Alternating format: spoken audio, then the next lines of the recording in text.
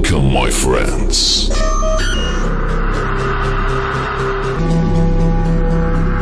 Feel free and expect the unexpected.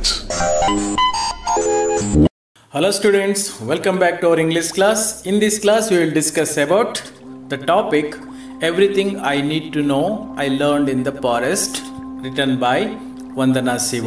ವಂದನಾ ಶಿವ ಅವರು ಬರೆದಿರೋ ಈ ಪಾಠ ಬೇರೆ ಪಾಠಗಳ ಥರ ಈಸಿಯಾಗಿ ಅರ್ಥ ಮಾಡಿಕೊಂಡು ನೆನ್ಪಿಟ್ಕೊಳ್ಳೋದಕ್ಕೆ ತಮಗೆ ಸ್ವಲ್ಪ ಕಷ್ಟ ಆಗ್ಬೋದು ಅಂತ ಅನ್ಕೋತೀನಿ. ಯಾಕೆ ಅಂತಂದರೆ ಬೇರೆ ಪಾಠಗಳಲ್ಲಿ ಒಂದು ಕತೆ ಇರ್ತದೆ, ಒಂದು ಸ್ಟೋರಿ ಇರ್ತದೆ, ಅದನ್ನು ಈಸಿಯಾಗಿ ಅರ್ಥ ಮಾಡ್ಕೊಂಡ್ಬಿಟ್ಟು ನೀವು ನೆನ್ಪಿಟ್ಕೋತೀರಾ. ಎಕ್ಸಾಮಲ್ಲಿ ಯಾವುದೇ ಪ್ರಶ್ನೆ ಕೇಳಿದ್ರು ಕೂಡ ಬರೆಯೋದಕ್ಕೆ ನೀವು ಸಮರ್ಥವಾಗಿರ್ತೀರಾ. ಬಟ್ ಇಲ್ಲಿ ಈ ಪಾಠ ಒಂದು ಕತೆ ಅಲ್ಲ, ಇಲ್ಲಿ ಯಾವ ಸ್ಟೋರಿನೂ ಇರೋದಿಲ್ಲ. ಇದೊಂದು ಆರ್ಟಿಕಲ್, ಒಂದು ಲೇಖನ ಬರೆದಿದ್ದಾರೆ. ಆ ಲೇಖನದಲ್ಲಿ ಒಂದು ಸೀರಿಯಸ್ ಆಗಿರುವಂಥ ವಿಷಯವನ್ನು ಮಂಡನೆ ಮಾಡ್ತಾ ಹೋಗ್ತಾರೆ. ಆ ಸೀರಿಯಸ್ ಆಗಿರೋ ವಿಷಯವನ್ನ ಹೇಳ್ತಾ ಹೋದಾಗ ತಮಗೆ ಸ್ವಲ್ಪ ಕತೆಗಳ ತರ ಅನಿಸ್ದೇನೆ ನೆನ್ಪಿಟ್ಕೊಳ್ಳೋದಕ್ಕೆ ಸ್ವಲ್ಪ ಕಷ್ಟ ಅನಿಸ್ಬೋದು. ಆದ್ರೂ ಹೆದರುವಂತ ಅವಶ್ಯಕತೆ ಇಲ್ಲ. ಈ ಪಾಠ ಮಾಡ್ತಾ ಹೋಗುವಾಗ ನಾ ಕೆಲವೊಂದು ಪಾಯಿಂಟ್ಗಳನ್ನ ಹೇಳ್ತೀನಿ. ಯಾವ ಪಾಯಿಂಟ್ ಅನ್ನು ನೆನಪಿಟ್ಕೋಬೇಕು, ಎಕ್ಸಾಮಿನೇಷನ್ ದೃಷ್ಟಿಕೋನದಿಂದ ಯಾವ ಪ್ರಶ್ನೆಗಳು ಬರ್ತವೆ, ಯಾವ ಪಾಯಿಂಟ್ ಅನ್ನು ನಾವು ನೆನ್ಪಿಟ್ಕೊಂಡ್ಬಿಟ್ರೆ ಈಸಿಯಾಗಿ ಆನ್ಸರ್ ಬರಿಬಹುದು ಅನ್ನೋದನ್ನ ಹೇಳ್ತಾ ಹೋಗ್ತೀನಿ. ತಾವು ಅದನ್ನ ನೆನ್ಪಿಟ್ಕೊಳ್ತಾ ಹೋಗ್ಬಿಟ್ರೆ ಈಸಿಯಾಗಿ ಈ ಪಾಠನ ಅರ್ಥ ಮಾಡಿಕೊಂಡು ತಾವು ಎಕ್ಸಾಮಿನೇಷನ್ ಅಲ್ಲಿ ಯಾವುದೇ ಪ್ರಶ್ನೆಗೆ ಉತ್ತರ ಬರಿಬಹುದು ಅಂತ ಹೇಳ್ತಾ, ಬೇರೆ ಪಾಠಗಳ ತರ ಈ ಪಾಠ ಕೂಡ ಸ್ವಲ್ಪ ದೊಡ್ಡದಾಗಿರೋದ್ರಿಂದ ಒಂದೇ ಒಂದು ಕ್ಲಾಸ್ ನಲ್ಲಿ ಈ ಸಂಪೂರ್ಣವಾಗಿರ್ತಕ್ಕಂಥ ಪಾಠನ ನಮಗೆ ಕಂಪ್ಲೀಟ್ ಮಾಡೋದಕ್ಕೆ ಸಾಧ್ಯ ಆಗದೆ ಇರೋದ್ರಿಂದ ಏನ್ ಮಾಡೋಣ, ಅರ್ಧ ಪಾಠನ ಈ ಒಂದು ಕ್ಲಾಸ್ ನಲ್ಲಿ ಕಂಪ್ಲೀಟ್ ಮಾಡಿಬಿಟ್ಟು ಇನ್ನು ಉಳಿದ ಅರ್ಧ ಭಾಗನ ಮುಂದಿನ ಕ್ಲಾಸ್ ನಲ್ಲಿ ಕಂಟಿನ್ಯೂ ಮಾಡ್ಕೊಂಡು ಹೋಗ್ತಾ, ಈ ಪಾಠ ಸ್ವಲ್ಪ ದೊಡ್ಡದಾಗಿರೋದ್ರಿಂದ ಇವಾಗ ಸಮಯ ವ್ಯರ್ಥ ಮಾಡದೆ ನೇರವಾಗಿ ನಾವು ಪಾಠವನ್ನ ಸ್ಟಾರ್ಟ್ ಮಾಡ್ಕೊಳ್ಳೋಣ. ಈ ಒಂದು ಆರ್ಟಿಕಲ್ ನಲ್ಲಿ ವಂದನಾ ಶಿವ ಅವರು ಮನುಷ್ಯ ತನ್ನ ಸ್ವಾರ್ಥದಿಂದ ಹೇಗೆ ಪ್ರಕೃತಿ ವಿರುದ್ಧ ಹೋಗ್ತಾ ಇದ್ದಾನೆ, ಪರಿಸರವನ್ನ ನಾಶ ಮಾಡ್ತಾ ಇದ್ದಾನೆ, ಕಾಡನ್ನ ನಾಶ ಮಾಡ್ತಾ ಇದ್ದಾನೆ, ಅದರಿಂದ ಆಗ್ತಕ್ಕಂಥ ಪರಿಣಾಮಗಳ ಬಗ್ಗೆ ಅರಿವಿಲ್ದೇನೆ ಮನುಷ್ಯ ಇದನ್ನ ಹಾಳು ಮಾಡ್ತಾ ಹೋಗ್ತಾ ಇದ್ದಾನೆ. ಇದೇ ರೀತಿ ಮುಂದುವರೆದ್ರೆ ಮುಂದೆ ಒಂದಿನ ಬದುಕೋದಕ್ಕೂ ಕೂಡ ಭೂಮಿ ಯೋಗ್ಯವಾಗಿರ್ತಕ್ಕಂಥ ಜಾಗವಾಗಿ ಉಳಿಯಲ್ಲ ಅನ್ನೋದನ್ನ ಹೇಳ್ತಾ ಸುಮಾರು ವಿಷಯಗಳನ್ನ ಡಿಸ್ಕಷನ್ ಮಾಡ್ತಾ ಹೋಗ್ತಾರೆ. ಇವಾಗ ನಾವು ಸ್ಟಾರ್ಟಿಂಗ್ ಇಂದ ನೋಡ್ತಾ ಹೋಗೋಣ ಈ ಲೆಸನ್ ಅನ್ನ. ಈ ಪಾಠದ ಮೊದಲನೇ ಪ್ಯಾರಾಗ್ರಾಫ್ ನಲ್ಲಿ ವಂದನಾ ಶಿವ ಅವರು ತಮ್ಮ ಬಗ್ಗೆ, ತಮ್ಮ ಬ್ಯಾಕ್ ಗ್ರೌಂಡ್ ಬಗ್ಗೆ ಸ್ವಲ್ಪ ಲೈಟ್ ಆಗಿ ತಮ್ಮ ಪರಿಚಯನ ಮಾಡಿಕೊಡ್ತಾ ಇದ್ದಾರೆ. ಮೈ ecological journey started in the forest of Himalaya. ಹಿಮಾಲಯದಲ್ಲಿರ್ತಕ್ಕಂಥ ಆ ಕಾಡ್ ಏನಿದೆ, ಫಾರೆಸ್ಟ್ ಏನಿದೆ, ಅಲ್ಲಿಂದಲೇ ತಮ್ಮ ಪರಿಸರ ಅಧ್ಯಯನದ ಒಂದು ಪಯಣ ಪ್ರಾರಂಭವಾಗುತ್ತೆ. ಅಲ್ಲಿನೇ ಅವರು ಜಾಸ್ತಿ ಈ ಪರಿಸರದ ಬಗ್ಗೆ ಸ್ಟಡಿ ಮಾಡ್ತಾರೆ. My father was A forest conservator. ಇವ್ರ ತಂದೆ ಒಬ್ಬರು ಫಾರೆಸ್ಟ್ ಕನ್ಸರ್ವೇಟರ್, ಒಬ್ಬ ಸಂರಕ್ಷಣಾಧಿಕಾರಿಯಾಗಿ, ಕಾಡಿನ ಸಂರಕ್ಷಣಾಧಿಕಾರಿಯಾಗಿ ಕೆಲಸ ಮಾಡ್ತಾ ಇದ್ದಾರೆ.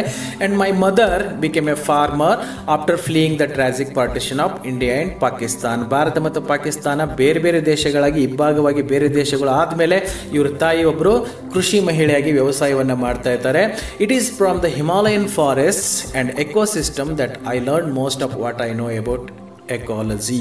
ವಂದನಾ ಶಿವ ಅವರು ಹೇಳ್ತಾ ಇದ್ದಾರೆ, ಎಕಾಲಜಿ ಅಂತಂದ್ರೆ ಪರಿಸರ ಅಧ್ಯಯನ ಅಂತ ತಿಳ್ಕೊಳ್ಳಿ, ಪರಿಸರ ಶಾಸ್ತ್ರ ಅಂತ ತಿಳ್ಕೊಳ್ಳಿ. ಅದ್ರ ಬಗ್ಗೆ ತಾವು ಏನೇನು ಕಲ್ತಿದ್ದಾರೆ ಅದೆಲ್ಲ ಎಲ್ಲಿ ಕಲ್ತಿದ್ದು ಅಂತಂದ್ರೆ ಹಿಮಾಲಯನ್ ಫಾರೆಸ್ಟ್ ಅಂಡ್ ಎಕೋಸಿಸ್ಟಮ್. ಆ ಹಿಮಾಲಯದಲ್ಲಿರ್ತಕ್ಕಂಥ ಕಾಡುಗಳು ಮತ್ತು ಪರಿಸರ ವ್ಯವಸ್ಥೆಯಿಂದನೇ ತಾವೆಲ್ಲವನ್ನ ಕಲ್ತಿದ್ದೀವಿ ಅಂತ ಹೇಳ್ತಾ ಇದ್ದಾರೆ. The songs and poems hour mother composed. ಇವ್ರು ಚಿಕ್ಕವರಿದ್ದಾಗ ಇವ್ರ ತಾಯಿಯಂದ್ರು ಏನ್ ಮಾಡ್ತಾ ಇದ್ರು, ಇವ್ರ ತಾಯಿ ಅಂತಂದ್ರೆ ಹಾಡುಗಳನ್ನ ಬರಿತಾ ಇದ್ರು, ಪೋಯಮ್ಸ್ ಅನ್ನ ಬರಿತಾ ಇದ್ರು. ಯಾವ ವಿಷಯವಾಗಿ ಪೋಯಮ್ ಅನ್ನ ಬರಿತಿದ್ರು ನೋಡಿ. The songs and poems hour mother composed ಅಂದ್ರೆ ರಚನೆ ಮಾಡ್ತಾ ಇದ್ರು ಹಾಡುಗಳನ್ನ. For us var about. ಆ ಹಾಡುಗಳು ಯಾವುದ್ರ ಬಗ್ಗೆ ಇರ್ತಿದ್ವು ಅಂತಂದ್ರೆ trees, forests and Indian forest civilisation. ಮರಗಳ ಬಗ್ಗೆ ಬರಿತಾ ಇದ್ರು, ಫಾರೆಸ್ಟ್ ಕಾಡುಗಳ ಬಗ್ಗೆ ಕವನಗಳನ್ನ, ಪೋಯಮ್ಗಳನ್ನ ಬರಿತಾ ಇದ್ರು. ಇಂಡಿಯಾಸ್ ಫಾರೆಸ್ಟ್ ಸಿವಿಲೈಸೇಷನ್, ಕಾಡಿನಲ್ಲಿ ಹುಟ್ಕೊಂಡಿರ್ತಕ್ಕಂಥ ಭಾರತದ ಒಂದು ನಾಗರಿಕತೆ ಬಗ್ಗೆ ಇಲ್ಲಿ ಅವ್ರ ತಾಯಿ ಕವನಗಳನ್ನ ಬರಿತಾ ಇದ್ರು. ಈ ಕವನಗಳನ್ನ, ಈ ಹಾಡುಗಳನ್ನೆಲ್ಲ ತಮ್ಮ ಮಕ್ಕಳಿಗೆ ಹೇಳ್ಕೊಡ್ತಾ ಇದ್ರು. ಮೈ involvement in the contemporary ecology movement began with Chipko. ಈ ವಂದನಾ ಶಿವ ಅವರು ಯಾವಾಗಿಂದ ಈ ಪರಿಸರ ರಕ್ಷಣೆ ಕುರಿತಾಗಿ ಹೋರಾಟ ಮಾಡೋಕೆ ಸ್ಟಾರ್ಟ್ ಮಾಡಿದ್ರು, ಯಾವಾಗ ತಮ್ಮನ್ನು ತಾವು ಇದಕ್ಕೆ ತೊಡಗಿಸಿಕೊಂಡ್ರು ಅನ್ನೋದನ್ನ ಹೇಳ್ತಾ ಇದ್ದಾರೆ. ಅವರು ಒಂದು ಪ್ರಕೃತಿ ಬಗ್ಗೆ ಜಾಗೃತಿಯನ್ನು ಮೂಡಿಸೋದಾಗ್ಲಿ, ಪ್ರಕೃತಿ ರಕ್ಷಣೆ ಬಗ್ಗೆ ಹೋರಾಟ ಮಾಡೋದಾಗ್ಲಿ ಎಲ್ಲಿಂದ ಸ್ಟಾರ್ಟ್ ಆಯಿತು ಅಂತಂದ್ರೆ contemporary ecology movement began with Chipko. ಈ ಚಿಪ್ಕೋ ಚಳವಳಿ ಅಂತ ಕೇಳಿದರೆ ನೀವು, ತಾವೆಲ್ಲ ಹೈಸ್ಕೂಲಲ್ಲಿ ಇದನ್ನು ಓದಿರ್ತೀರಾ. ಆ ಚಿಪ್ಕೋ ಚಳವಳಿ ಪ್ರಾರಂಭ ಆಗಿತ್ತು. ಸೊ ಅಲ್ಲಿಂದ ಇವ್ರ ಹೋರಾಟ ಕೂಡ ಪ್ರಾರಂಭವಾಗುತ್ತೆ. ಇಲ್ಲಿ ನಿಮಗೆ ಒಂದು ಪ್ರಶ್ನೆನ ಕೇಳ್ತಾರೆ ಈ ಪ್ಯಾರಾಗ್ರಾಫ್ ಅಲ್ಲಿ, ಚಿಪ್ಕೋ ಅಂದ್ರೆ ಏನು, ವಾಟ್ ಇಸ್ ಚಿಪ್ಕೋ ಅಂತ ನಿಮಗೆ 1 ಮಾರ್ಕ್ಸ್ ಕ್ವಶನ್ ಅನ್ನ ಕೇಳ್ತಾರೆ. ಸೊ ಇಲ್ಲಿ ನೆಕ್ಸ್ಟ್ ಸೆಂಟೆನ್ಸ್ ನಲ್ಲಿ ಅದಕ್ಕೆ ಆನ್ಸರ್ ಸಿಗುತ್ತೆ ನಿಮಗೆ. ಇದನ್ನ ನೆನ್ಪಿಟ್ಕೊಳ್ಳಿ. ಏನ್ ಚಿಪ್ಕೋ ಅಂತಂದ್ರೆ A non violent response to the large scale deforestation. A non violent response. Non violent ಅಂತಂದರೆ ಇಲ್ಲಿ ಅಹಿಂಸಾ ಮಾರ್ಗದಿಂದ ಹೋರಾಟ ಮಾಡ್ತಾ ಇದ್ರು. ಯಾವುದ್ರ ವಿರುದ್ಧ ಹೋರಾಟ ಮಾಡ್ತಾ ಇದ್ರು ಅಂತಂದರೆ to the large scale deforestation. Deforestation ಅಂದರೆ ಕಾಡು ನಾಶ ಮಾಡ್ತಾ ಇದ್ರು. ಜನ ಈ ಕಾಡುಗಳನ್ನೆಲ್ಲ ಮರಗಳನ್ನೆಲ್ಲ ಕಡಿದು ಮಾರಿ ಕಾಡನ್ನೇ ನಾಶ ಮಾಡ್ತಾ ಇದ್ರು. ಸೊ ಅದ್ರ ವಿರುದ್ಧ ಅಹಿಂಸಾ ಮಾರ್ಗದಿಂದ ಹೋರಾಟ ಮಾಡ್ತಾ ಇದ್ರಲ್ಲ, ಅದನ್ನು ಚಿಪ್ಕೋ ಅಂತ ಕರೀತಾರೆ. ಸೊ ಆನ್ಸರ್ ಏನು? ಚಿಪ್ಕೋ ಅಂತಂದರೆ A non violent response to the large scale deforestation that was taking place in the Himalayan reason. ಈ ಹಿಮಾಲಯದ ಒಂದು ಪ್ರದೇಶದಲ್ಲಿ ಈ ಕಾಡು ನಾಶ ನಡೀತಾ ಇತ್ತಲ್ಲ, ಸೊ ಅದ್ರ ವಿರುದ್ಧ ಅಹಿಂಸಾ ಮಾರ್ಗದಿಂದ ಏನು ಹೋರಾಟ ಮಾಡಿದ್ರಲ್ಲ ಅದನ್ನು ಚಿಪ್ಕೋ ಅಂತ ಕರೀತಾರೆ. ಸೊ ನೆನ್ಪಿಟ್ಕೊಳ್ಳಿ, ಈ ಚಿಪ್ಕೋ ಚಳವಳಿಯಿಂದ ವಂದನಾ ಶಿವ ಅವರು ಏನು ಮಾಡಿದ್ರು ಅಂತಂದರೆ ಈ ಪರಿಸರ ಸಂರಕ್ಷಣೆಯಲ್ಲಿ ತಮ್ಮನ್ನು ತಾವು ತೊಡಗಿಸಿಕೊಂಡ್ರು. ಇನ್ ದ 1970s, ಇಲ್ಲಿ 70 ಆದಮೇಲೆ ಎಸ್ ಇದೆ, ಇಲ್ಲಿ 1970s ಅಂತಂದರೆ 70ರ ಒಂದು ದಶಕದಲ್ಲಿ ಏನಾಗುತ್ತೆ ಅಂತಂದರೆ peasant women from my reason ಇನ್ ಗರ್ವಾಲ್ ಹಿಮಾಲಯ. ಈ ಹಿಮಾಲಯದಲ್ಲಿರ್ತಕ್ಕಂಥ ಗರ್ವಾಲ್ ಅನ್ನುವಂಥ ಆ ರೀಸನ್ ಏನಿತ್ತು, ಏರಿಯಾ ಇತ್ತು, ಅಲ್ಲಿರ್ತಕ್ಕಂಥ ಈ ಪೀಸೆಂಟ್ ವುಮೆನ್ ಅಂದರೆ ಈ ಕೃಷಿ ಮಹಿಳೆಯರು, ವ್ಯವಸಾಯ ಮಾಡ್ತಕ್ಕಂಥ ಮಹಿಳೆಯರೆಲ್ಲ ಏನು ಮಾಡ್ತಾರೆ, had come out in defence of forest. So ಎಲ್ಲ ಕೃಷಿ ಮಹಿಳೆಯರೇ ಸೇರ್ಕೊಂಡ್ಬಿಟ್ಟು ಈ ಕಾಡನ್ನು ನಾಶ ಮಾಡ್ತಾ ಇದ್ದಿಲ್ಲ, ಸೊ ಅದ್ರ ವಿರುದ್ಧ ಹೋರಾಟ ಮಾಡಿದ್ರು. ಡಿಫೆನ್ಸ್ ಅಂದರೆ ಪ್ರೊಟೆಕ್ಟ್, ಅದನ್ನು ಕಾಪಾಡೋದಕ್ಕೆ ಪ್ರಯತ್ನ ಮಾಡಿದ್ರು. ಒಂದು ಚಿಪ್ಕೋ ಮೂಮೆಂಟಿನ ವಿಶೇಷತೆ ಏನು ಅಂತಂದರೆ ಇದರಲ್ಲಿ ಹೆಚ್ಚಾಗಿ ಮಹಿಳೆಯರೇ ಪಾಲ್ಗೊಂಡಿದ್ರು. ಮಹಿಳೆಯರೇ ಈ ಕಾಡಿನ ರಕ್ಷಣೆಗಾಗಿ ನಿಂತ್ಕೊಂಡಿದ್ರು, ಹೋರಾಟ ಮಾಡ್ತಾ ಇದ್ರು. ಯಾಕೆ ಅಂತ ಅನ್ನೋದನ್ನು ನಾವು ನೆಕ್ಸ್ಟ್ ಪ್ಯಾರಾಗ್ರಾಫಲ್ಲಿ ನೋಡ್ತೀವಿ. ಯಾಕೆ ಹೆಣ್ಮಕ್ಳೇ ಭಾಗವಹಿಸಿದ್ರು ಅಂತಂದರೆ logging had LED to land slides and floods and scarcity of water. ನೋಡಿ, ಈ ಕಾಡು ನಾಶ ಮಾಡೋದ್ರಿಂದ, ಮರಗಳನ್ನೆಲ್ಲ ಕಡಿದು ಹಾಕ್ತಾ ಇರೋದ್ರಿಂದ ಏನೇನು ಸಮಸ್ಯೆ ಆಗ್ತಾ ಇತ್ತು ಅಂತಂದರೆ, ಲಾಗಿಂಗ್, ಮರನ ಕಡಿದು ದಿನ್ನೆ ಅಂತ ಲಾಗಿಂಗ್ ಅಂತಂದರೆ ಆ ಥರ ಮಾಡಿ ಹಾಕ್ತಾ ಇರೋದ್ರಿಂದ ಲ್ಯಾಂಡ್ ಸ್ಲೈಡ್ ಆಗ್ತಾ ಇತ್ತು, ಭೂ ಕುಸಿತ ಉಂಟಾಗ್ತಾ ಇತ್ತು, ಫ್ಲಡ್ಸ್ ಅಲ್ವಾ, ಪ್ರವಾಹಗಳೆಲ್ಲ ಬರ್ತಾ ಇತ್ತು, ಸ್ಕ್ಯಾರ್ಸಿಟಿ ಆಫ್ ವಾಟರ್, ನೀರಿನ ಒಂದು ಕೊರತೆ ಉಂಟಾಗಕ್ಕೆ ಸ್ಟಾರ್ಟ್ ಆಗ್ತಾ ಇತ್ತು, ಫಾಡರ್, ಇಲ್ಲಿ ಫಾಡರ್ ಅಂತಂದರೆ ಮೇವು ದನಗಳಿಗೆಲ್ಲ ಮೇವು ಬೇಕಲ್ಲ, ಸೊ ಮೇವು ಕೂಡ ಸಿಗದಂಗೆ ಆಗ್ತಾ ಇತ್ತು, ಆ್ಯಂಡ್ ಫ್ಯೂಯಲ್ ಅಂತಂದರೆ ಇಂಧನ ಅಂತ, ಬಟ್ ನೀವಿಲ್ಲಿ ಸೌದೆ ಅಂತ ಅಂದ್ಕೊಳ್ಳಿ. ಈ ಎಲ್ಲ ವಸ್ತುಗಳು ನೋಡಿ, ಇವೆಲ್ಲ ಕೊರತೆ ಆಗ್ತಿವೆ. ಇದೆಲ್ಲ ಯಾಕೆ ಆಗ್ತಾ ಇತ್ತು? ಕಾಡು ನಾಶದಿಂದ ಇಷ್ಟೆಲ್ಲ ಆಗ್ತಾ ಇತ್ತು. ಏನೇನಾಗ್ತಾ ಇತ್ತು ನೋಡಿ, ಲಾಗಿಂಗ್ ಅಂತ ಇದೆಲ್ಲ, ಸೊ ಇದು ಮರಗಳನ್ನ ಕಡಿಯೋದ್ರಿಂದ ಏನೇನು ದುಷ್ಪರಿಣಾಮ ಆಗುತ್ತೆ ಅನ್ನೋದನ್ನ ನೀವು ಇಲ್ಲಿ ಕೇಳಿದ್ರೆ ಆನ್ಸರ್ ಮಾಡೋಕ್ಕೆ ರೆಡಿ ಇರಬೇಕು. ಲ್ಯಾಂಡ್ ಸ್ಲೈಡ್ ಆಗುತ್ತೆ ಅಲ್ವಾ, ಭೂಕುಸಿತ, ಫ್ಲಡ್ಸ್, ಪ್ರವಾಹ ಬರುತ್ತೆ, scarcity of water, fodder and fuel. ಯಾವ್ಯಾವ್ದ್ರ ಕೊರತೆ ಆಗುತ್ತೆ ಅಂದರೆ ನೀರಿನ ಕೊರತೆ, ಮತ್ತು ಮೇವುಗಳು ಸಿಗದಂಗೆ ಆಗುತ್ತೆ, ಫ್ಯೂಯಲ್ ಕೂಡ ಆಗುತ್ತೆ. Since women provide these basic needs, ಒಂದು ಮನೆಗೆ ಇವನ್ನೆಲ್ಲ ಪೂರೈಸುವಂಥವ್ರು ಮಹಿಳೆಯರೇ. ಯಾವ್ಯಾವುದು ಅಂತಂದರೆ ಅಡುಗೆ ಮಾಡೋದಕ್ಕೆ ಸೌದೆ, ಫ್ಯೂಯಲ್, ಆ್ಯಂಡ್ ಫಾಡರ್, ದನಗಳಿಗೆ ಮೇವು ತರೋದು ಮತ್ತು ಕುಡಿಯೋದಕ್ಕೆ ನೀರು ತರೋದು, ಇವೆಲ್ಲ ಹೆಣ್ಮಕ್ಳೇ ತಂದು ಮನೆಗೆ ಪೂರೈಸಬೇಕಾಗಿರೋದ್ರಿಂದ ಸೊ ಸಮಸ್ಯೆ ಇಲ್ಲಿ ಜಾಸ್ತಿ ಆಗಿದ್ದು ಯಾರಿಗೆ ಅಂತಂದರೆ ಹೆಣ್ಮಕ್ಳಿಗೆ. ಸೊ ಹಾಗಾಗಿ ಚಿಪ್ಕೋ ಮೂಮೆಂಟಲ್ಲಿ ಏನು ಮಾಡ್ತಾರೆ ಅಂದರೆ ಹೆಣ್ಮಕ್ಳೇ ಮುಖ್ಯವಾಗಿ ನಿಂತ್ಕೊಂಡು ಕಾಡು ರಕ್ಷಣೆ ಮಾಡೋಕ್ಕೆ ನಿಂತ್ಕೊಳ್ತಾರೆ. ಯಾಕೆ ಅಂತ ತಮಗೀಗ ಅರ್ಥ ಆಗಿರ್ಬೋದು. Since women provide these basic needs, the scarcity means longer walk. ಇವೆಲ್ಲ ಕೊರತೆ ಆದಾಗ ಏನಾಗ್ತಿತ್ತು ಅಂತಂದರೆ ನೀರು ಹತ್ತಿರ ಸಿಗ್ತಾ ಇಲ್ಲ ಅಂತಂದರೆ ತುಂಬ ದೂರ ಹೋಗಬೇಕಾಗತ್ತೆ, ನಡ್ಕೊಂಡು ಹೋಗ್ಬೇಕಾಗತ್ತೆ, ಹೊತ್ಕೊಂಡು ಬರಬೇಕು. Longer walk for collecting water and firewood ಅಲ್ವಾ, ತುಂಬ ದೂರ ನಡ್ಕೊಂಡು ಹೋಗ್ಬಿಟ್ಟು ಅಲ್ಲಿಂದ ನೀರನ್ನ ಹೊತ್ಕೊಂಡು ತೊಗೊಂಬರ್ಬೇಕು. ಫೈರ್ವುಡ್ ಅಂತಂದರೆ ಅದೇ ಸೌದೆ ಅಂತ ಹೇಳಿದ್ನಲ್ಲ, ಸೊ ದೂರ ಹೋಗಿ ಕಟ್ಟಿಗೆನೆಲ್ಲ ಕಲೆಕ್ಟ್ ಮಾಡಿಕೊಂಡು ಹೊತ್ಕೊಂಬರ್ಬೇಕು. ಅಷ್ಟು ದೂರಿಂದ ಅಷ್ಟು ಭಾರವಾಗಿರ್ತಕ್ಕಂಥ ವಸ್ತುಗಳನ್ನ ಹೊತ್ಕೊಂಡು ಬರೋ ಕೆಲಸ ಯಾರಿಗೆ ಬೀಳ್ತಾ ಇತ್ತು ಅಂತಂದರೆ ಅಲ್ಲಿರ್ತಕ್ಕಂಥ ಹೆಣ್ಮಕ್ಳಿಗೆ. ಆ್ಯಂಡ್ ಎ ಹೆವಿಯರ್ ಬರ್ಡನ್, ತುಂಬ ಭಾರವಾಗಿರ್ತಕ್ಕಂಥ ಹೊರೆಗಳನ್ನು ಹೊತ್ಕೊಂಡು ದೂರಿಂದ ನಡ್ಕೊಂಡು ಬರ್ತಾಯಿದ್ರು. ಸೊ ಜಾಸ್ತಿ ಸಮಸ್ಯೆ ಆಗ್ತಾ ಇದ್ದಿದ್ದು ಯಾರಿಗೆ ಅಂತಂದರೆ ಈ ಪೀಸೆಂಟ್ ವುಮೆನ್, ಈ ಕೃಷಿ ಮಹಿಳೆಯರು ಏನಿದ್ರಲ್ಲ, ಹೆಣ್ಮಕ್ಳಿದ್ರಲ್ಲ, ಮನೆ ಕೆಲಸ ಎಲ್ಲ ನೋಡ್ಕೋಬೇಕಾಗಿರ್ತದಲ್ಲ, ಸೊ ಅವ್ರಿಗೆ ತುಂಬ ಸಮಸ್ಯೆ ಆಗ್ತಾ ಇತ್ತು. ಸೊ ಹಾಗಾಗಿ ಚಿಪ್ಕೋ ಮೂಮೆಂಟ್ ಎಲ್ಲ ಏನು ಮಾಡ್ತಾರೆ ಅಂತಂದರೆ ಮಹಿಳೆಯರೇ ಹೆಚ್ಚಿನ ಸಂಖ್ಯೆಯಲ್ಲಿ ಭಾಗವಹಿಸ್ತಾ ಇದ್ರು.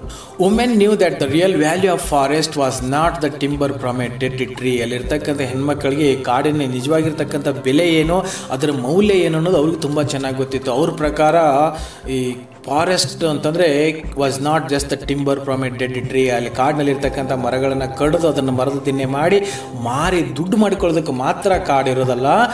But the springs and streams, springs ಅಂತಂದರೆ ವಸಂತ ಮಾಸ ಅಂತ ಕರಿತೀವಿ. ವಸಂತ ಮಾಸದಲ್ಲಿ ಕಾಡಿನಲ್ಲಿ ಇರ್ತಕ್ಕಂಥ ಎಲ್ಲ ಮರಗಳು ಚಿಗುರುಕೊಂಡು ನಿಂತಾಗ ಅದನ್ನು ನೋಡ್ತಕ್ಕಂಥ ಸೊಬಗು, ಅಲ್ಲಿರ್ತಕ್ಕಂಥ ಸೌಂದರ್ಯನ ಅನುಭವಿಸೋದಕ್ಕೆ ಎಷ್ಟೊಂದು ಚೆನ್ನಾಗಿರ್ತದೆ. ಇಂಥ ಸೌಂದರ್ಯನ ತುಂಬಿಕೊಂಡಿರ್ತವೆ ಕಾಡುಗಳು. ಆ್ಯಂಡ್ ಸ್ಟ್ರೀಮ್ಸ್ ಅಂದರೆ ಹೊಳೆ, ನೀರು ಹರಿಬೇಕಾದ್ರೂ ಕೂಡ ಈ ಹೊಳೆಗಳಲ್ಲಿ ನೀರು ತುಂಬ್ಕೊಂಡು ಹೋಗ್ಬೇಕಾದ್ರೂ ಕೂಡ ಕಾಡೇ ಬೇಕಾಗುತ್ತೆ. ಯಾಕೆಂದರೆ ಕಾಡಿನಲ್ಲಿರ್ತಕ್ಕಂಥ ಮರಗಳಿಂದನೇ ಮಳೆ ಬರೋದಕ್ಕೆ ಸಾಧ್ಯ ಆಗುತ್ತೆ. ಫುಡ್ ಫಾರ್ ದೇರ್ ಕ್ಯಾಟಲ್ ಅಂತಂದರೆ ಸಾಕು ಪ್ರಾಣಿಗಳಿಗೆ ನಾವು ಕ್ಯಾಟಲ್ಸ್ ಅಂತ ಕರಿತೀವಿ. ಆ ಸಾಕು ಪ್ರಾಣಿಗಳಿಗೆ ಆಹಾರ ಕೊಡೋದು ಕೂಡ ಈ ಕಾಡುಗಳಾಗಿರ್ತವೆ. And fuel for there hertz ಅಂತಂದರೆ ಒಲೆ, ಈ ಸೌದೆಯನ್ನು ಯೂಸ್ ಮಾಡಿಕೊಂಡು ಅಡುಗೆ ಮಾಡೋದಕ್ಕೆ ಬಳಸ್ತಕ್ಕಂಥ ಒಲೆಗಳಿಗೆ ಹರ್ಟ್ಸ್ ಅಂತ ಕರಿತೀವಿ. ಅವರು ಅಡುಗೆ ಮಾಡೋ ಒಲೆಗಳಿಗೆ ಇಂಧನ ಅಂತಂದರೆ ಈ ಸೌದೆನ ಕೊಡ್ತಕ್ಕಂಥವು ಕೂಡ ಕಾಡುಗಳಾಗಿರ್ತವೆ. The women declared that they would hug trees and the loggers would have to kill them before killing the trees. So ಕಾಡಿನ ಬೆಲೆ ಅರ್ತಿರ್ತಕ್ಕಂಥ ಹೆಣ್ಮಕ್ಳೆಲ್ಲ ಏನು ಡಿಸೈಡ್ ಮಾಡಿದ್ರು ಅಂತಂದರೆ ದೇ ವುಡ್ ಹಗ್ ಟ್ರೀಸ್, ಮರಗಳನ್ನು ತಬ್ಕೊಂಡು ನಿಂತ್ಕೊಂಡ್ಬಿಡೋಣ. ಆ್ಯಂಡ್ ದ ಲಾಗರ್ಸ್ ಅಂದರೆ ಮರ ಕಡಿಯೋದಕ್ಕೆ ಬಂದಿರತಕ್ಕಂಥ ವ್ಯಕ್ತಿಗಳು ಏನು ಮಾಡಬೇಕು, would have to kill them before killing the trees. ಈ ಮರನ ಕಡಿದು ಸಾಯಿಸೋದಕ್ಕಿಂತ ಮುಂಚೆ ಮೊದಲು ನಮ್ಮನ್ನು ಸಾಯಿಸಿ ಅಂತ ಹೇಳಿಬಿಟ್ಟು ಏನು ಮಾಡ್ತಾ ಇದ್ರು, ಮರ ಕಡಿಯೋಕೆ ಯಾರಾದರೂ ಬಂದುಬಿಟ್ರೆ ಹೋಗಿ ಮರನ ತಬ್ಕೊಂಡು ನಿಂತ್ಕೊಳ್ತಾ ಇದ್ರು. ಮರ ಏನಾದರೂ ನೀವು ಕಡಿಬೇಕಾಗಿತ್ತು ಅಂದರೆ ಮೊದಲು ನಮ್ಮನ್ನು ಸಾಯಿಸಿದ ಮೇಲೆ ಬೇಕಾದ್ರೆ ನೀವು ಮರನ ಸಾಯಿಸಿ. ಯಾಕೆ ಹೆಣ್ಮಕ್ಳೆಲ್ಲ ತಮ್ಮ ಜೀವಕ್ಕಿಂತ ಹೆಚ್ಚಾಗಿ ಆ ಗಿಡಗಳಿಗೆ ಕಾಡುಗಳಿಗೆ ಬೆಲೆ ಕೊಟ್ಟರು ಅಂತಂದರೆ ನಿಜವಾಗಿ ಅದರ ಅರ್ಥ ಅವ್ರಿಗೆ ಮಾತ್ರ ಗೊತ್ತಿತ್ತು. ಕಾಡಿನ ಬೆಲೆ ಏನನ್ನೋದು ಅವ್ರಿಗೆ ಮಾತ್ರ ಗೊತ್ತಿತ್ತು. ಕಾಡ ನಾಶವಾಗಿ ಹೋಗ್ಬಿಟ್ರೆ ಈ ಮನುಷ್ಯ ಸಂಕುಲ ಒಂದಿನ ಸರ್ವನಾಶ ಆಗುತ್ತೆ ಅನ್ನೋದು ಅವರಿಗೆ ತುಂಬ ಚೆನ್ನಾಗಿ ಗೊತ್ತಿತ್ತು. ಸೊ ಹಾಗಾಗಿ ಏನು ಮಾಡಿದ್ರು ಅಂದರೆ ಈ ಕಾಡನ್ನ ರಕ್ಷಣೆ ಮಾಡೋದಕ್ಕೆ ಪಣ ತೊಟ್ಕೊಂಡು ನಿಂತ್ಕೊಳ್ತಾರೆ. A folk song of that period side, ಆ ಕಾಲದಲ್ಲಿ ಇರ್ತಕ್ಕಂಥ ಒಂದು ಜನಪದ ಗೀತೆ ಒಂದು 4 ಲೈನ್ಗಳನ್ನು ಇಲ್ಲಿ ಕೊಟ್ಟಿದ್ದಾರೆ. ಈ ಲೈನ್ಗಳಲ್ಲಿ ಕಾಡಿನ ರಕ್ಷಣೆ ಬಗ್ಗೆ ಬರೆಯಲಾಗಿದೆ. ದೀಸ್ ಬ್ಯೂಟಿಫುಲ್ ಓಕ್ಸ್ ಆ್ಯಂಡ್ ರೋಡೋಡೆಂಡ್ರಾನ್ಸ್, ಈ ಓಕ್ ಮತ್ತು ರೋಡೋಡೆಂಡ್ರಾನ್ಸ್ ಅಂತ ಇವೆರಡು ಮರಗಳ ಹೆಸರು. ಓಕ್ ಟ್ರೀ ತಮಗೆ ಗೊತ್ತು, ರೋಡೋಡೆಂಡ್ರಾನ್ಸ್ ಅಂತಂದರೆ ಗುಲಾಬಿ ಹೂಗಳನ್ನ ಬಿಡ್ತಕ್ಕಂಥ ಸುಂದರವಾಗಿರೋ ಹೂಗಳನ್ನ ಬಿಡ್ತಕ್ಕಂಥ ಒಂದು ಕಾಡಲ್ಲಿರ್ತಕ್ಕಂಥ ಗಿಡ. ಈ ಕಾಡಲ್ಲಿರ್ತಕ್ಕಂಥ these beautiful ಓಕ್ಸ್ and ರೋಡೋಡೆಂಡ್ರಾನ್ಸ್ they give us cool water, ನಮಗೆ ತಂಪಾಗಿರ್ತಕ್ಕಂಥ ನೀರನ್ನು ಕೊಡ್ತವೆ. ಡೋಂಟ್ ಕಟ್ ದೀಸ್ ಟ್ರೀಸ್, ದಯವಿಟ್ಟು ಈ ಗಿಡನ ಕಟ್ ಮಾಡಬೇಡಿ. We have to keep them alive, ಅವುಗಳನ್ನು ಕೂಡ ಜೀವಂತವಾಗಿ ಇರೋದಕ್ಕೆ ಬಿಡಬೇಕು. ಯಾವಾಗ ಕಾಡು ಜೀವಂತವಾಗಿರ್ತದೆ, ಯಾವಾಗ ಮರಗಳು ಜೀವಂತವಾಗಿರ್ತವೆ, ಆವಾಗ ಮಾತ್ರ ಮನುಷ್ಯ ಜೀವಂತವಾಗಿರೋದಕ್ಕೆ ಸಾಧ್ಯ ಆಗುತ್ತೆ. ಈ ಕಾಡು ಮರಗಳನ್ನು ಬಿಟ್ಟು ಮನುಷ್ಯ ತನ್ನ ಅಸ್ತಿತ್ವವನ್ನು ಕಲ್ಪನೆ ಮಾಡಿಕೊಳ್ಳೋದಕ್ಕೆ ಕೂಡ ಸಾಧ್ಯವಾಗಲ್ಲ ಅನ್ನುವಂಥ ವಿಷಯವನ್ನ ಈ ಫೋಕ್ ಸಾಂಗ್ ಅಲ್ಲಿ ಹೇಳಿದ್ದಾರೆ. ಇನ್ 1973 I had gone to visit my favourite forest. So 1973 ನಲ್ಲಿ ಏನಾಗುತ್ತೆ ಅಂದರೆ ವಂದನಾ ಶಿವ ಅವರು ತಮ್ಮ ಅಚ್ಚುಮೆಚ್ಚಿನ ಒಂದು ಪ್ಲೇಸ್ ಇರ್ತದೆ ಫಾರೆಸ್ಟ್ ನಲ್ಲಿ. ಆ ಫಾರೆಸ್ಟ್ಗೆ ಅವಾಗ ವಿಸಿಟ್ ಮಾಡ್ತಾ ಇರ್ತಾರೆ. ಸೊ ಅದನ್ನ ನೋಡ್ಕೊಂಡು ಬರೋಣ ಅಂತ ಅಲ್ಲಿ ಹೋಗ್ತಾರೆ. Swim in my favourite stream, so ಅಲ್ಲಿ ಚಿಕ್ಕದಾಗಿರ್ತಕ್ಕಂಥ ಒಂದು ಹೊಳೆ ಕೂಡ ಇತ್ತು. ಅಲ್ಲಿ ಹೋದಾಗೆಲ್ಲ ಅವರು ಅಲ್ಲಿ ಈಜಾಡ್ಕೊಂಡು ಸ್ನಾನ ಮಾಡ್ಕೊಂಡು ಎಂಜಾಯ್ ಮಾಡ್ಕೊಂಡು ಬರ್ತಾ ಇದ್ರು. ಸೊ ಆ ಪ್ಲೇಸ್ ಅನ್ನ ನೋಡ್ಕೊಂಡ್ ಬರೋದಕ್ಕೆ ಹೋಗ್ತಾರೆ. Before living for Canada to do my PhD. So ಅವರು ಕೆನಡಾಕ್ಕೆ ಹೋಗ್ಬೇಕಾಗಿರ್ತದೆ. ಅಲ್ಲಿ ಹೋಗ್ಬಿಟ್ಟು ತಮ್ಮ PhD ಡಿಗ್ರಿನ ಕಂಪ್ಲೀಟ್ ಮಾಡಬೇಕಾಗಿರ್ತದೆ. ಸೊ ಅಲ್ಲಿ ಹೋಗೋಕ್ಕಿಂತ ಮುಂಚೆ ತಮ್ಮ ಫೇವರೇಟ್ ಪ್ಲೇಸ್ಗೆ ಅಲ್ಲಿ ಹೋಗ್ಬಿಟ್ಟು ನೋಡ್ಕೊಂಡ್ ಬರೋಣ ಅಂತ ಹೋಗ್ತಾರೆ.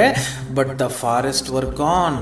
ಅಲ್ಲಿ ಹೋದಾಗ ನೋಡ್ತಾರೆ ಅಲ್ಲಿ ಎಷ್ಟೊಂದು ಮರಗಳಿತ್ತು, ಎಷ್ಟೊಂದು ದಟ್ಟವಾಗಿರ್ತಕ್ಕಂಥ ಕಾಡಿತ್ತು. ಆ ಕಾಡೆಲ್ಲ ನಾಶವಾಗಿ ಹೋಗಿತ್ತು. But the forests var gone, ಅಲ್ಲಿ ಕಾಡೇ ಇರಲಿಲ್ಲ. And the stream was reduce to A ಟ್ರಿಕ್ಕಲ್, ಅಲ್ಲಿರ್ತಕ್ಕಂಥ ತುಂಬಿ ಹರಿತಕ್ಕಂಥ ಹೊಳೆ ಏನಿತ್ತು ವಾಸ್ ರೆಡ್ಯೂಸ್ ಟು ಎ ಟ್ರಿಕ್ಕಲ್ ಅಂದರೆ ಸುಮ್ಮನೆ ತಣ್ಣಗೆ ಹನಿಯಾಗಿ ಹರ್ಕೊಂಡು ಹೋಗ್ತಾ ಇತ್ತು ಅಷ್ಟೇ. ಮುಂಚೆ ತುಂಬ ತುಂಬ್ಕೊಂಡು ಹೋಗ್ತಕ್ಕಂಥ ಹೊಳೆ ಇವಾಗ ಹನಿಯಾಗಿ ಹರ್ಕೊಂಡು ಹೋಗುವಂಥದ್ದಾಗಿದೆ. ಸೊ ಅದನ್ನು ನೋಡಿದಾಗ ಅವ್ರಿಗೆ ಒಂಥರ ಬೇಜಾರಾಗಿ ಬಿಡ್ತು. ಅಷ್ಟು ಸುಂದರವಾಗಿರ್ತಕ್ಕಂಥ ಕಾಡು, ಆ ಕಾಡಿನಲ್ಲಿ ಇರ್ತಕ್ಕಂಥ ಹೊಳೆ ನಾಶವಾಗಿದ್ದನ್ನು ನೋಡಿದಾಗ ವಂದನಾ ಶಿವ ಅವರು ಅವತ್ತೇ ಡಿಸೈಡ್ ಮಾಡಿಬಿಡ್ತಾರೆ. I decided to become A volunteer for the Chipko movement. ಆಗ ನಡೀತಾ ಇತ್ತಲ್ಲ ಚಿಪ್ಕೋ ಮೂವ್ಮೆಂಟ್, ಅದ್ರಲ್ಲಿ ತಾವೇ ಸ್ವಯಂ ಸೇವಕರಾಗಿ ಭಾಗವಹಿಸಬೇಕು. ತಮ್ಮಿಂದ ಎಷ್ಟು ಸಾಧ್ಯನೋ ಅಷ್ಟು ಈ ಮರನ, ಈ ಕಾಡನ್ನ ರಕ್ಷಣೆ ಮಾಡೋದಕ್ಕೆ ಹೋರಾಟ ಮಾಡಬೇಕು ಅಂತ ಹೇಳ್ಬಿಟ್ಟು ಅವತ್ತೇ ಚಿಪ್ಕೋ ಮೂವ್ಮೆಂಟ್ ಸೇರ್ಕೊಳ್ಳೋಣ ಅಂತ ಹೇಳ್ಬಿಟ್ಟು ಡಿಸೈಡ್ ಮಾಡ್ಕೋತಾರೆ. And I spent every vacation doing ಪಾದಯಾತ್ರಾಸ್. ತಾವು PhD ಮಾಡಕ್ಕೆ ಕೆನಡಾಕ್ಕೆಲ್ಲ ಹೋಗ್ತಾ ಇದ್ರು. ರಜೆ ಇದ್ದಾಗೆಲ್ಲ ಇಲ್ಲಿ ವಾಪಸ್ ಬಂದಾಗ ತಮ್ಮ ರಜಾ ದಿನಗಳನ್ನ ಹೇಗೆ ಕಳೀತಾ ಇದ್ರು ಅಂತಂದ್ರೆ ಡೂಯಿಂಗ್ ಪಾದಯಾತ್ರಾಸ್. ಪಾದಯಾತ್ರೆ ಅಂತಂದ್ರೆ ಇಲ್ಲಿ ಬ್ರಾಕೆಟ್ ಅಲ್ಲಿ ಕೊಟ್ಟಿದ್ದಾರೆ ವಾಕಿಂಗ್ ಪಿಲಿಗ್ರಿಮೇಜ್ ಅಂತ. ಅಂದ್ರೆ ಪವಿತ್ರ ಕ್ಷೇತ್ರಗಳಿಗೆಲ್ಲ ಕಾಲ್ನಡಿಗೆಯಲ್ಲಿ ಜನ ನಡ್ಕೊಂಡು ಹೋಗ್ತಾರಲ್ಲ ಅದನ್ನು ಪಾದಯಾತ್ರೆ ಅಂತ ಕರೀತಾರೆ. ಇಲ್ಲಿ ಅವ್ರ ರಜಾ ದಿನಗಳನ್ನೆಲ್ಲ ಹೇಗೆ ಕಳೀತಾ ಇದ್ರು ಅಂದ್ರೆ ಡೂಯಿಂಗ್ ಪಾದಯಾತ್ರಾಸ್. ತಮ್ಮ ಕಾಲ್ನಡಿಗೆಯಲ್ಲೇನೆ ಎಲ್ಲಾ ಪ್ಲೇಸ್ಗಳಿಗೂ ವಿಸಿಟ್ ಮಾಡ್ತಾ ಇದ್ರು. ಏನೇನ್ ಮಾಡ್ತಾ ಇದ್ರು ವಿಸಿಟ್ ಮಾಡಿ ಅಂತಂದ್ರೆ documenting the deforestation.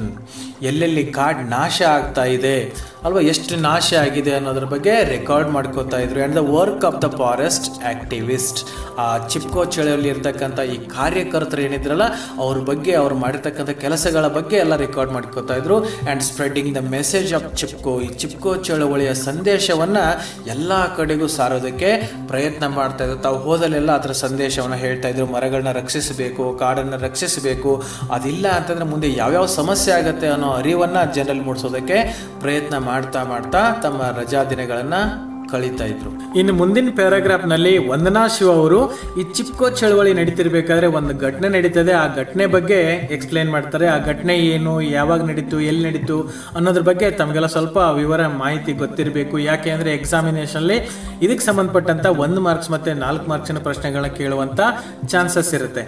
One of the dramatic Chipko action took place.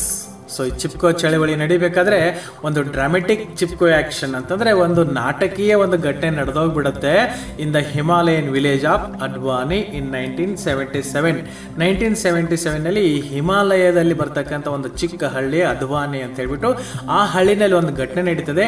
ಆ ಘಟನೆ ಏನ್ ನೋಡಿ, when A village women named ಬಚ್ನಿ ದೇವಿ, ಈ ಬಚ್ನಿ ದೇವಿ ಅನ್ನೋ ಹೆಣ್ಮಗಳ ಹೆಸರನ್ನ ನೆನ್ಪಿಟ್ಕೊಳ್ಳಿ, ಅವ್ರ ಬಗ್ಗೆ ಒಂದು ಪ್ರಶ್ನೆ ಕೇಳ್ತಾರೆ 1 marks.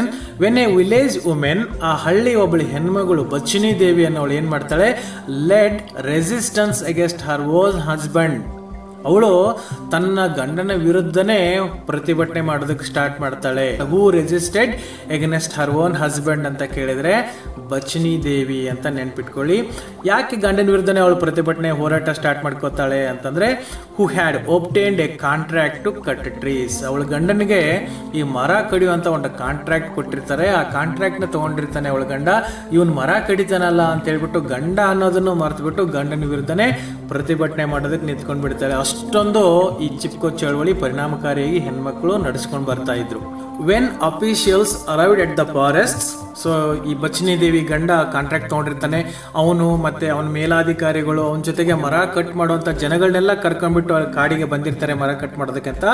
The women held up lighted ಲ್ಯಾಂಟರ್ನ್ಸ್, ಅವಳು ಏನ್ ಮಾಡ್ತಾಳೆ ಬಚ್ನಿ ದೇವಿ ತನ್ನ ಜೊತೆ ಇರ್ತಕ್ಕಂಥ ಹೆಣ್ಮಕ್ಳನ್ನೆಲ್ಲ ಸೇರಿಸಿಕೊಂಡು ದೀಪನ ಹಗಲೊತ್ತಲ್ಲೇ ದೀಪನ ಹಚ್ಕೊಂಡು, ಲ್ಯಾಂಟರ್ನ್ ಅಂದ್ರೆ ಕಂದಿಲು ಅಂತ ಕರಿತೀವಿ, ಸೊ ದೀಪನ ಹಚ್ಕೊಂಡು ಕೈಯಲ್ಲಿ ಹಿಡ್ಕೊಂಡು, although it was A broad light, ಹಗಲೊತ್ತಲ್ಲೇ ದೀಪ ಹಿಡ್ಕೊಂಡು ಅಲ್ಲಿಗೆ ಬರ್ತಾರೆ.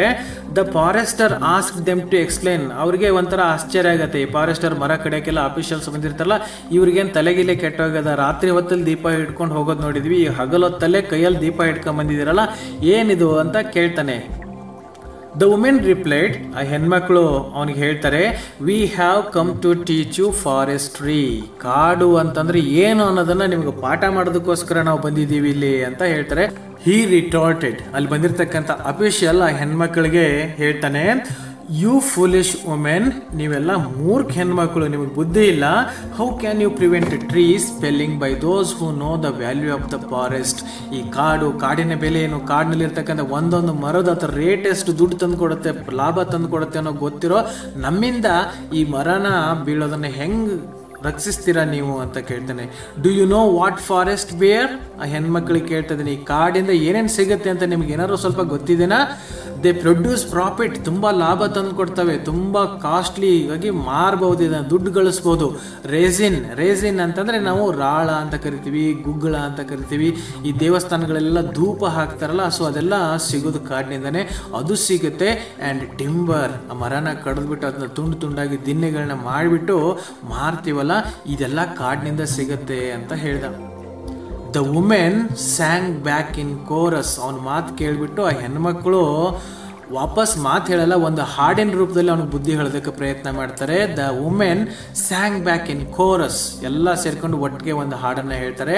ಆ ಹಾಡು ಏನಿದೆ ನೋಡಿ, ವಾಟ್ ಡು ದ ಫಾರೆಸ್ಟ್ ಬೇರ್, ಈ ಕಾಡು ಏನು ಕೊಡುತ್ತೆ, soil, water and pure air, ಶುದ್ಧವಾಗಿರ್ತಕ್ಕಂಥ ಮಣ್ಣಿದೆ ಬೆಳೆಯೋದಕ್ಕೆ, ವಾಟರ್ ನೀರು ಕೊಡ್ತವೆ, ಪ್ಯೂರ್ ಏರ್, ಶುದ್ಧವಾಗಿರ್ತಕ್ಕಂಥ ಗಾಳಿಯನ್ನು ಕೊಡ್ತವೆ.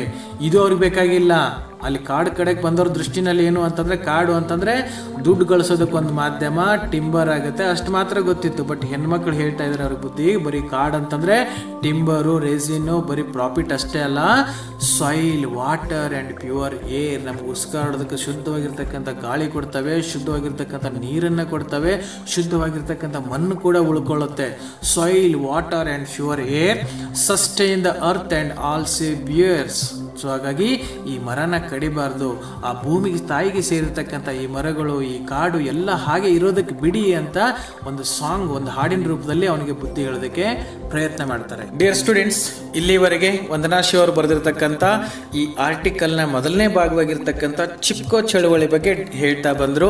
ಸೊ ಈ ಒಂದು ಭಾಗದಲ್ಲಿ ಎಕ್ಸಾಮಿನೇಷನ್ ದೃಷ್ಟಿಯಿಂದ ತಾವೇನು ಮಾಡಬೇಕು ಅಂತಂದರೆ, ಚಿಪ್ಕೋ ಅಂತಂದರೆ ಏನು ಅಂತ ಹೇಳಬೇಕು, ಈ ಕಾಡುಗಳ ನಾಶದಿಂದ ಏನೇನು ಪರಿಣಾಮ ಆಗುತ್ತೆ ಅಂತ ಹೇಳ್ತಾರೆ. ಸೊ ಯಾರಿಗೆ ತುಂಬ ಕಷ್ಟ ಆಗುತ್ತೆ, ಹೆಣ್ಮಕ್ಳೆಲ್ಲ ಸೇರ್ಕೊಂಡ್ಬಿಟ್ಟು ಹೇಗೆ ಹೋರಾಟ ಮಾಡ್ತಾರೆ ಅನ್ನೋದನ್ನು ನಾವು ನೋಡ್ತಾ ಬಂದ್ವಿ. ಅದ್ರ ಜೊತೆಗೆ ಈ ಅಡ್ವಾನಿನಲ್ಲಿ ಆಗ್ತಕ್ಕಂಥ ಈ ಬಚನಿ ದೇವಿಯ ಒಂದು ಘಟನೆಯನ್ನು ಎಕ್ಸ್ಪ್ಲೇನ್ ಮಾಡ್ತಾ ಬರ್ತಾರೆ. ಇನ್ನು ಮುಂದಿನ ಭಾಗವಾಗಿ ಬೇರೆ ಒಂದು ಟಾಪಿಕ್ ಬಗ್ಗೆ ಈಗ ಡಿಸ್ಕಷನ್ ಮಾಡ್ತಾ ಹೋಗ್ತಾರೆ. ನೆಕ್ಸ್ಟ್ ಬರ್ತಕ್ಕಂಥ ಟಾಪಿಕ್ ಬಿಯಾಂಡ್ ಮೋನೋಕಲ್ಚರ್. ಬಿಹೈಂಡ್ ಅಲ್ಲ, ಬಿಯಾಂಡ್ ಮೋನೋಕಲ್ಚರ್. ಮೋನೋಕಲ್ಚರ್ ಅಂದರೆ ನಾವು ಏಕ ಕೃಷಿ ಅಂತ ಕರಿತೀವಿ. ಒಂದು ಜಮೀನಿನಲ್ಲಿ ಯಾವಾಗಲೂ ಒಂದೇ ಥರ ಆಗಿರ್ತಕ್ಕಂಥ ಬೆಳೆಗಳನ್ನ ಬೆಳೀತಾ ಹೋಗ್ತಿರ್ತೀವಲ್ಲ, ಸೊ ಇದನ್ನು ಮೋನೋಕಲ್ಚರ್ ಅಂತ ಕರೀತಾರೆ. ಬಿಯಾಂಡ್ ಮೋನೋಕಲ್ಚರ್ ಅಂದರೆ ಇದರಿಂದ ಆಚೆಗೆ. ಸೊ ಒಂದು ಜಮೀನಲ್ಲಿ ನಾವು ಒಂದೇ ಬೆಳೆನ ಯಾವಾಗಲೂ ಬೆಳ್ಕೋತಾ ಇದ್ಬಿಟ್ರೆ ಬೇರೆ ಬೆಳೆಗಳನ್ನ ಬೆಳೀತಾ ಇರಲ್ವಲ್ಲ, ಸೊ ಅದ್ರ ಬಗ್ಗೆ ಇವಾಗ ಹೇಳ್ತಾ ಹೋಗ್ತಾರೆ. From Chipko I learned about biodiversity and biodiversity based living economies. ಈ ಚಿಪ್ಕೋ ಚಳವಳಿಯಲ್ಲಿ ಭಾಗವಹಿಸಿದ ಮೇಲೆ ಸುಮಾರು ವಿಷಯಗಳನ್ನ ನಾನು ಅಲ್ಲಿ ಕಲ್ತ್ಕೊಂಡೆ ಅಂತ ಹೇಳ್ತಾರೆ. ಅದರಿಂದ ಚಿಪ್ಕೋ ಮೂಮೆಂಟಿಂದ ಇವರು ಏನೇನು ಕಲ್ತ್ಕೊಂಡ್ರು ಅನ್ನೋದನ್ನ ಹೇಳ್ತಾರೆ ನೋಡಿ. I learned about biodiversity. Biodiversity ಅಂತಂದರೆ ಜೀವ ವೈವಿಧ್ಯತೆ ಅಂತ ಕರಿತೀವಿ. ವಿಭಿನ್ನವಾಗಿರ್ತಕ್ಕಂಥ ಬೇರೆ ಬೇರೆ ಎಲ್ಲ ಜೀವಿಗಳು ಒಟ್ಟಿಗೆ ಸಾಮರಸ್ಯದಿಂದ ಒಂದೇ ಕಡೆ ಬದುಕೋದನ್ನು ನಾವು ಜೀವ ವೈವಿಧ್ಯತೆ ಅಂತ ಕರಿತೀವಿ. ಇದರ ಬಗ್ಗೆ ತಿಳ್ಕೊಳ್ಳೋದಕ್ಕೆ ಸಾಧ್ಯ ಆಯಿತು.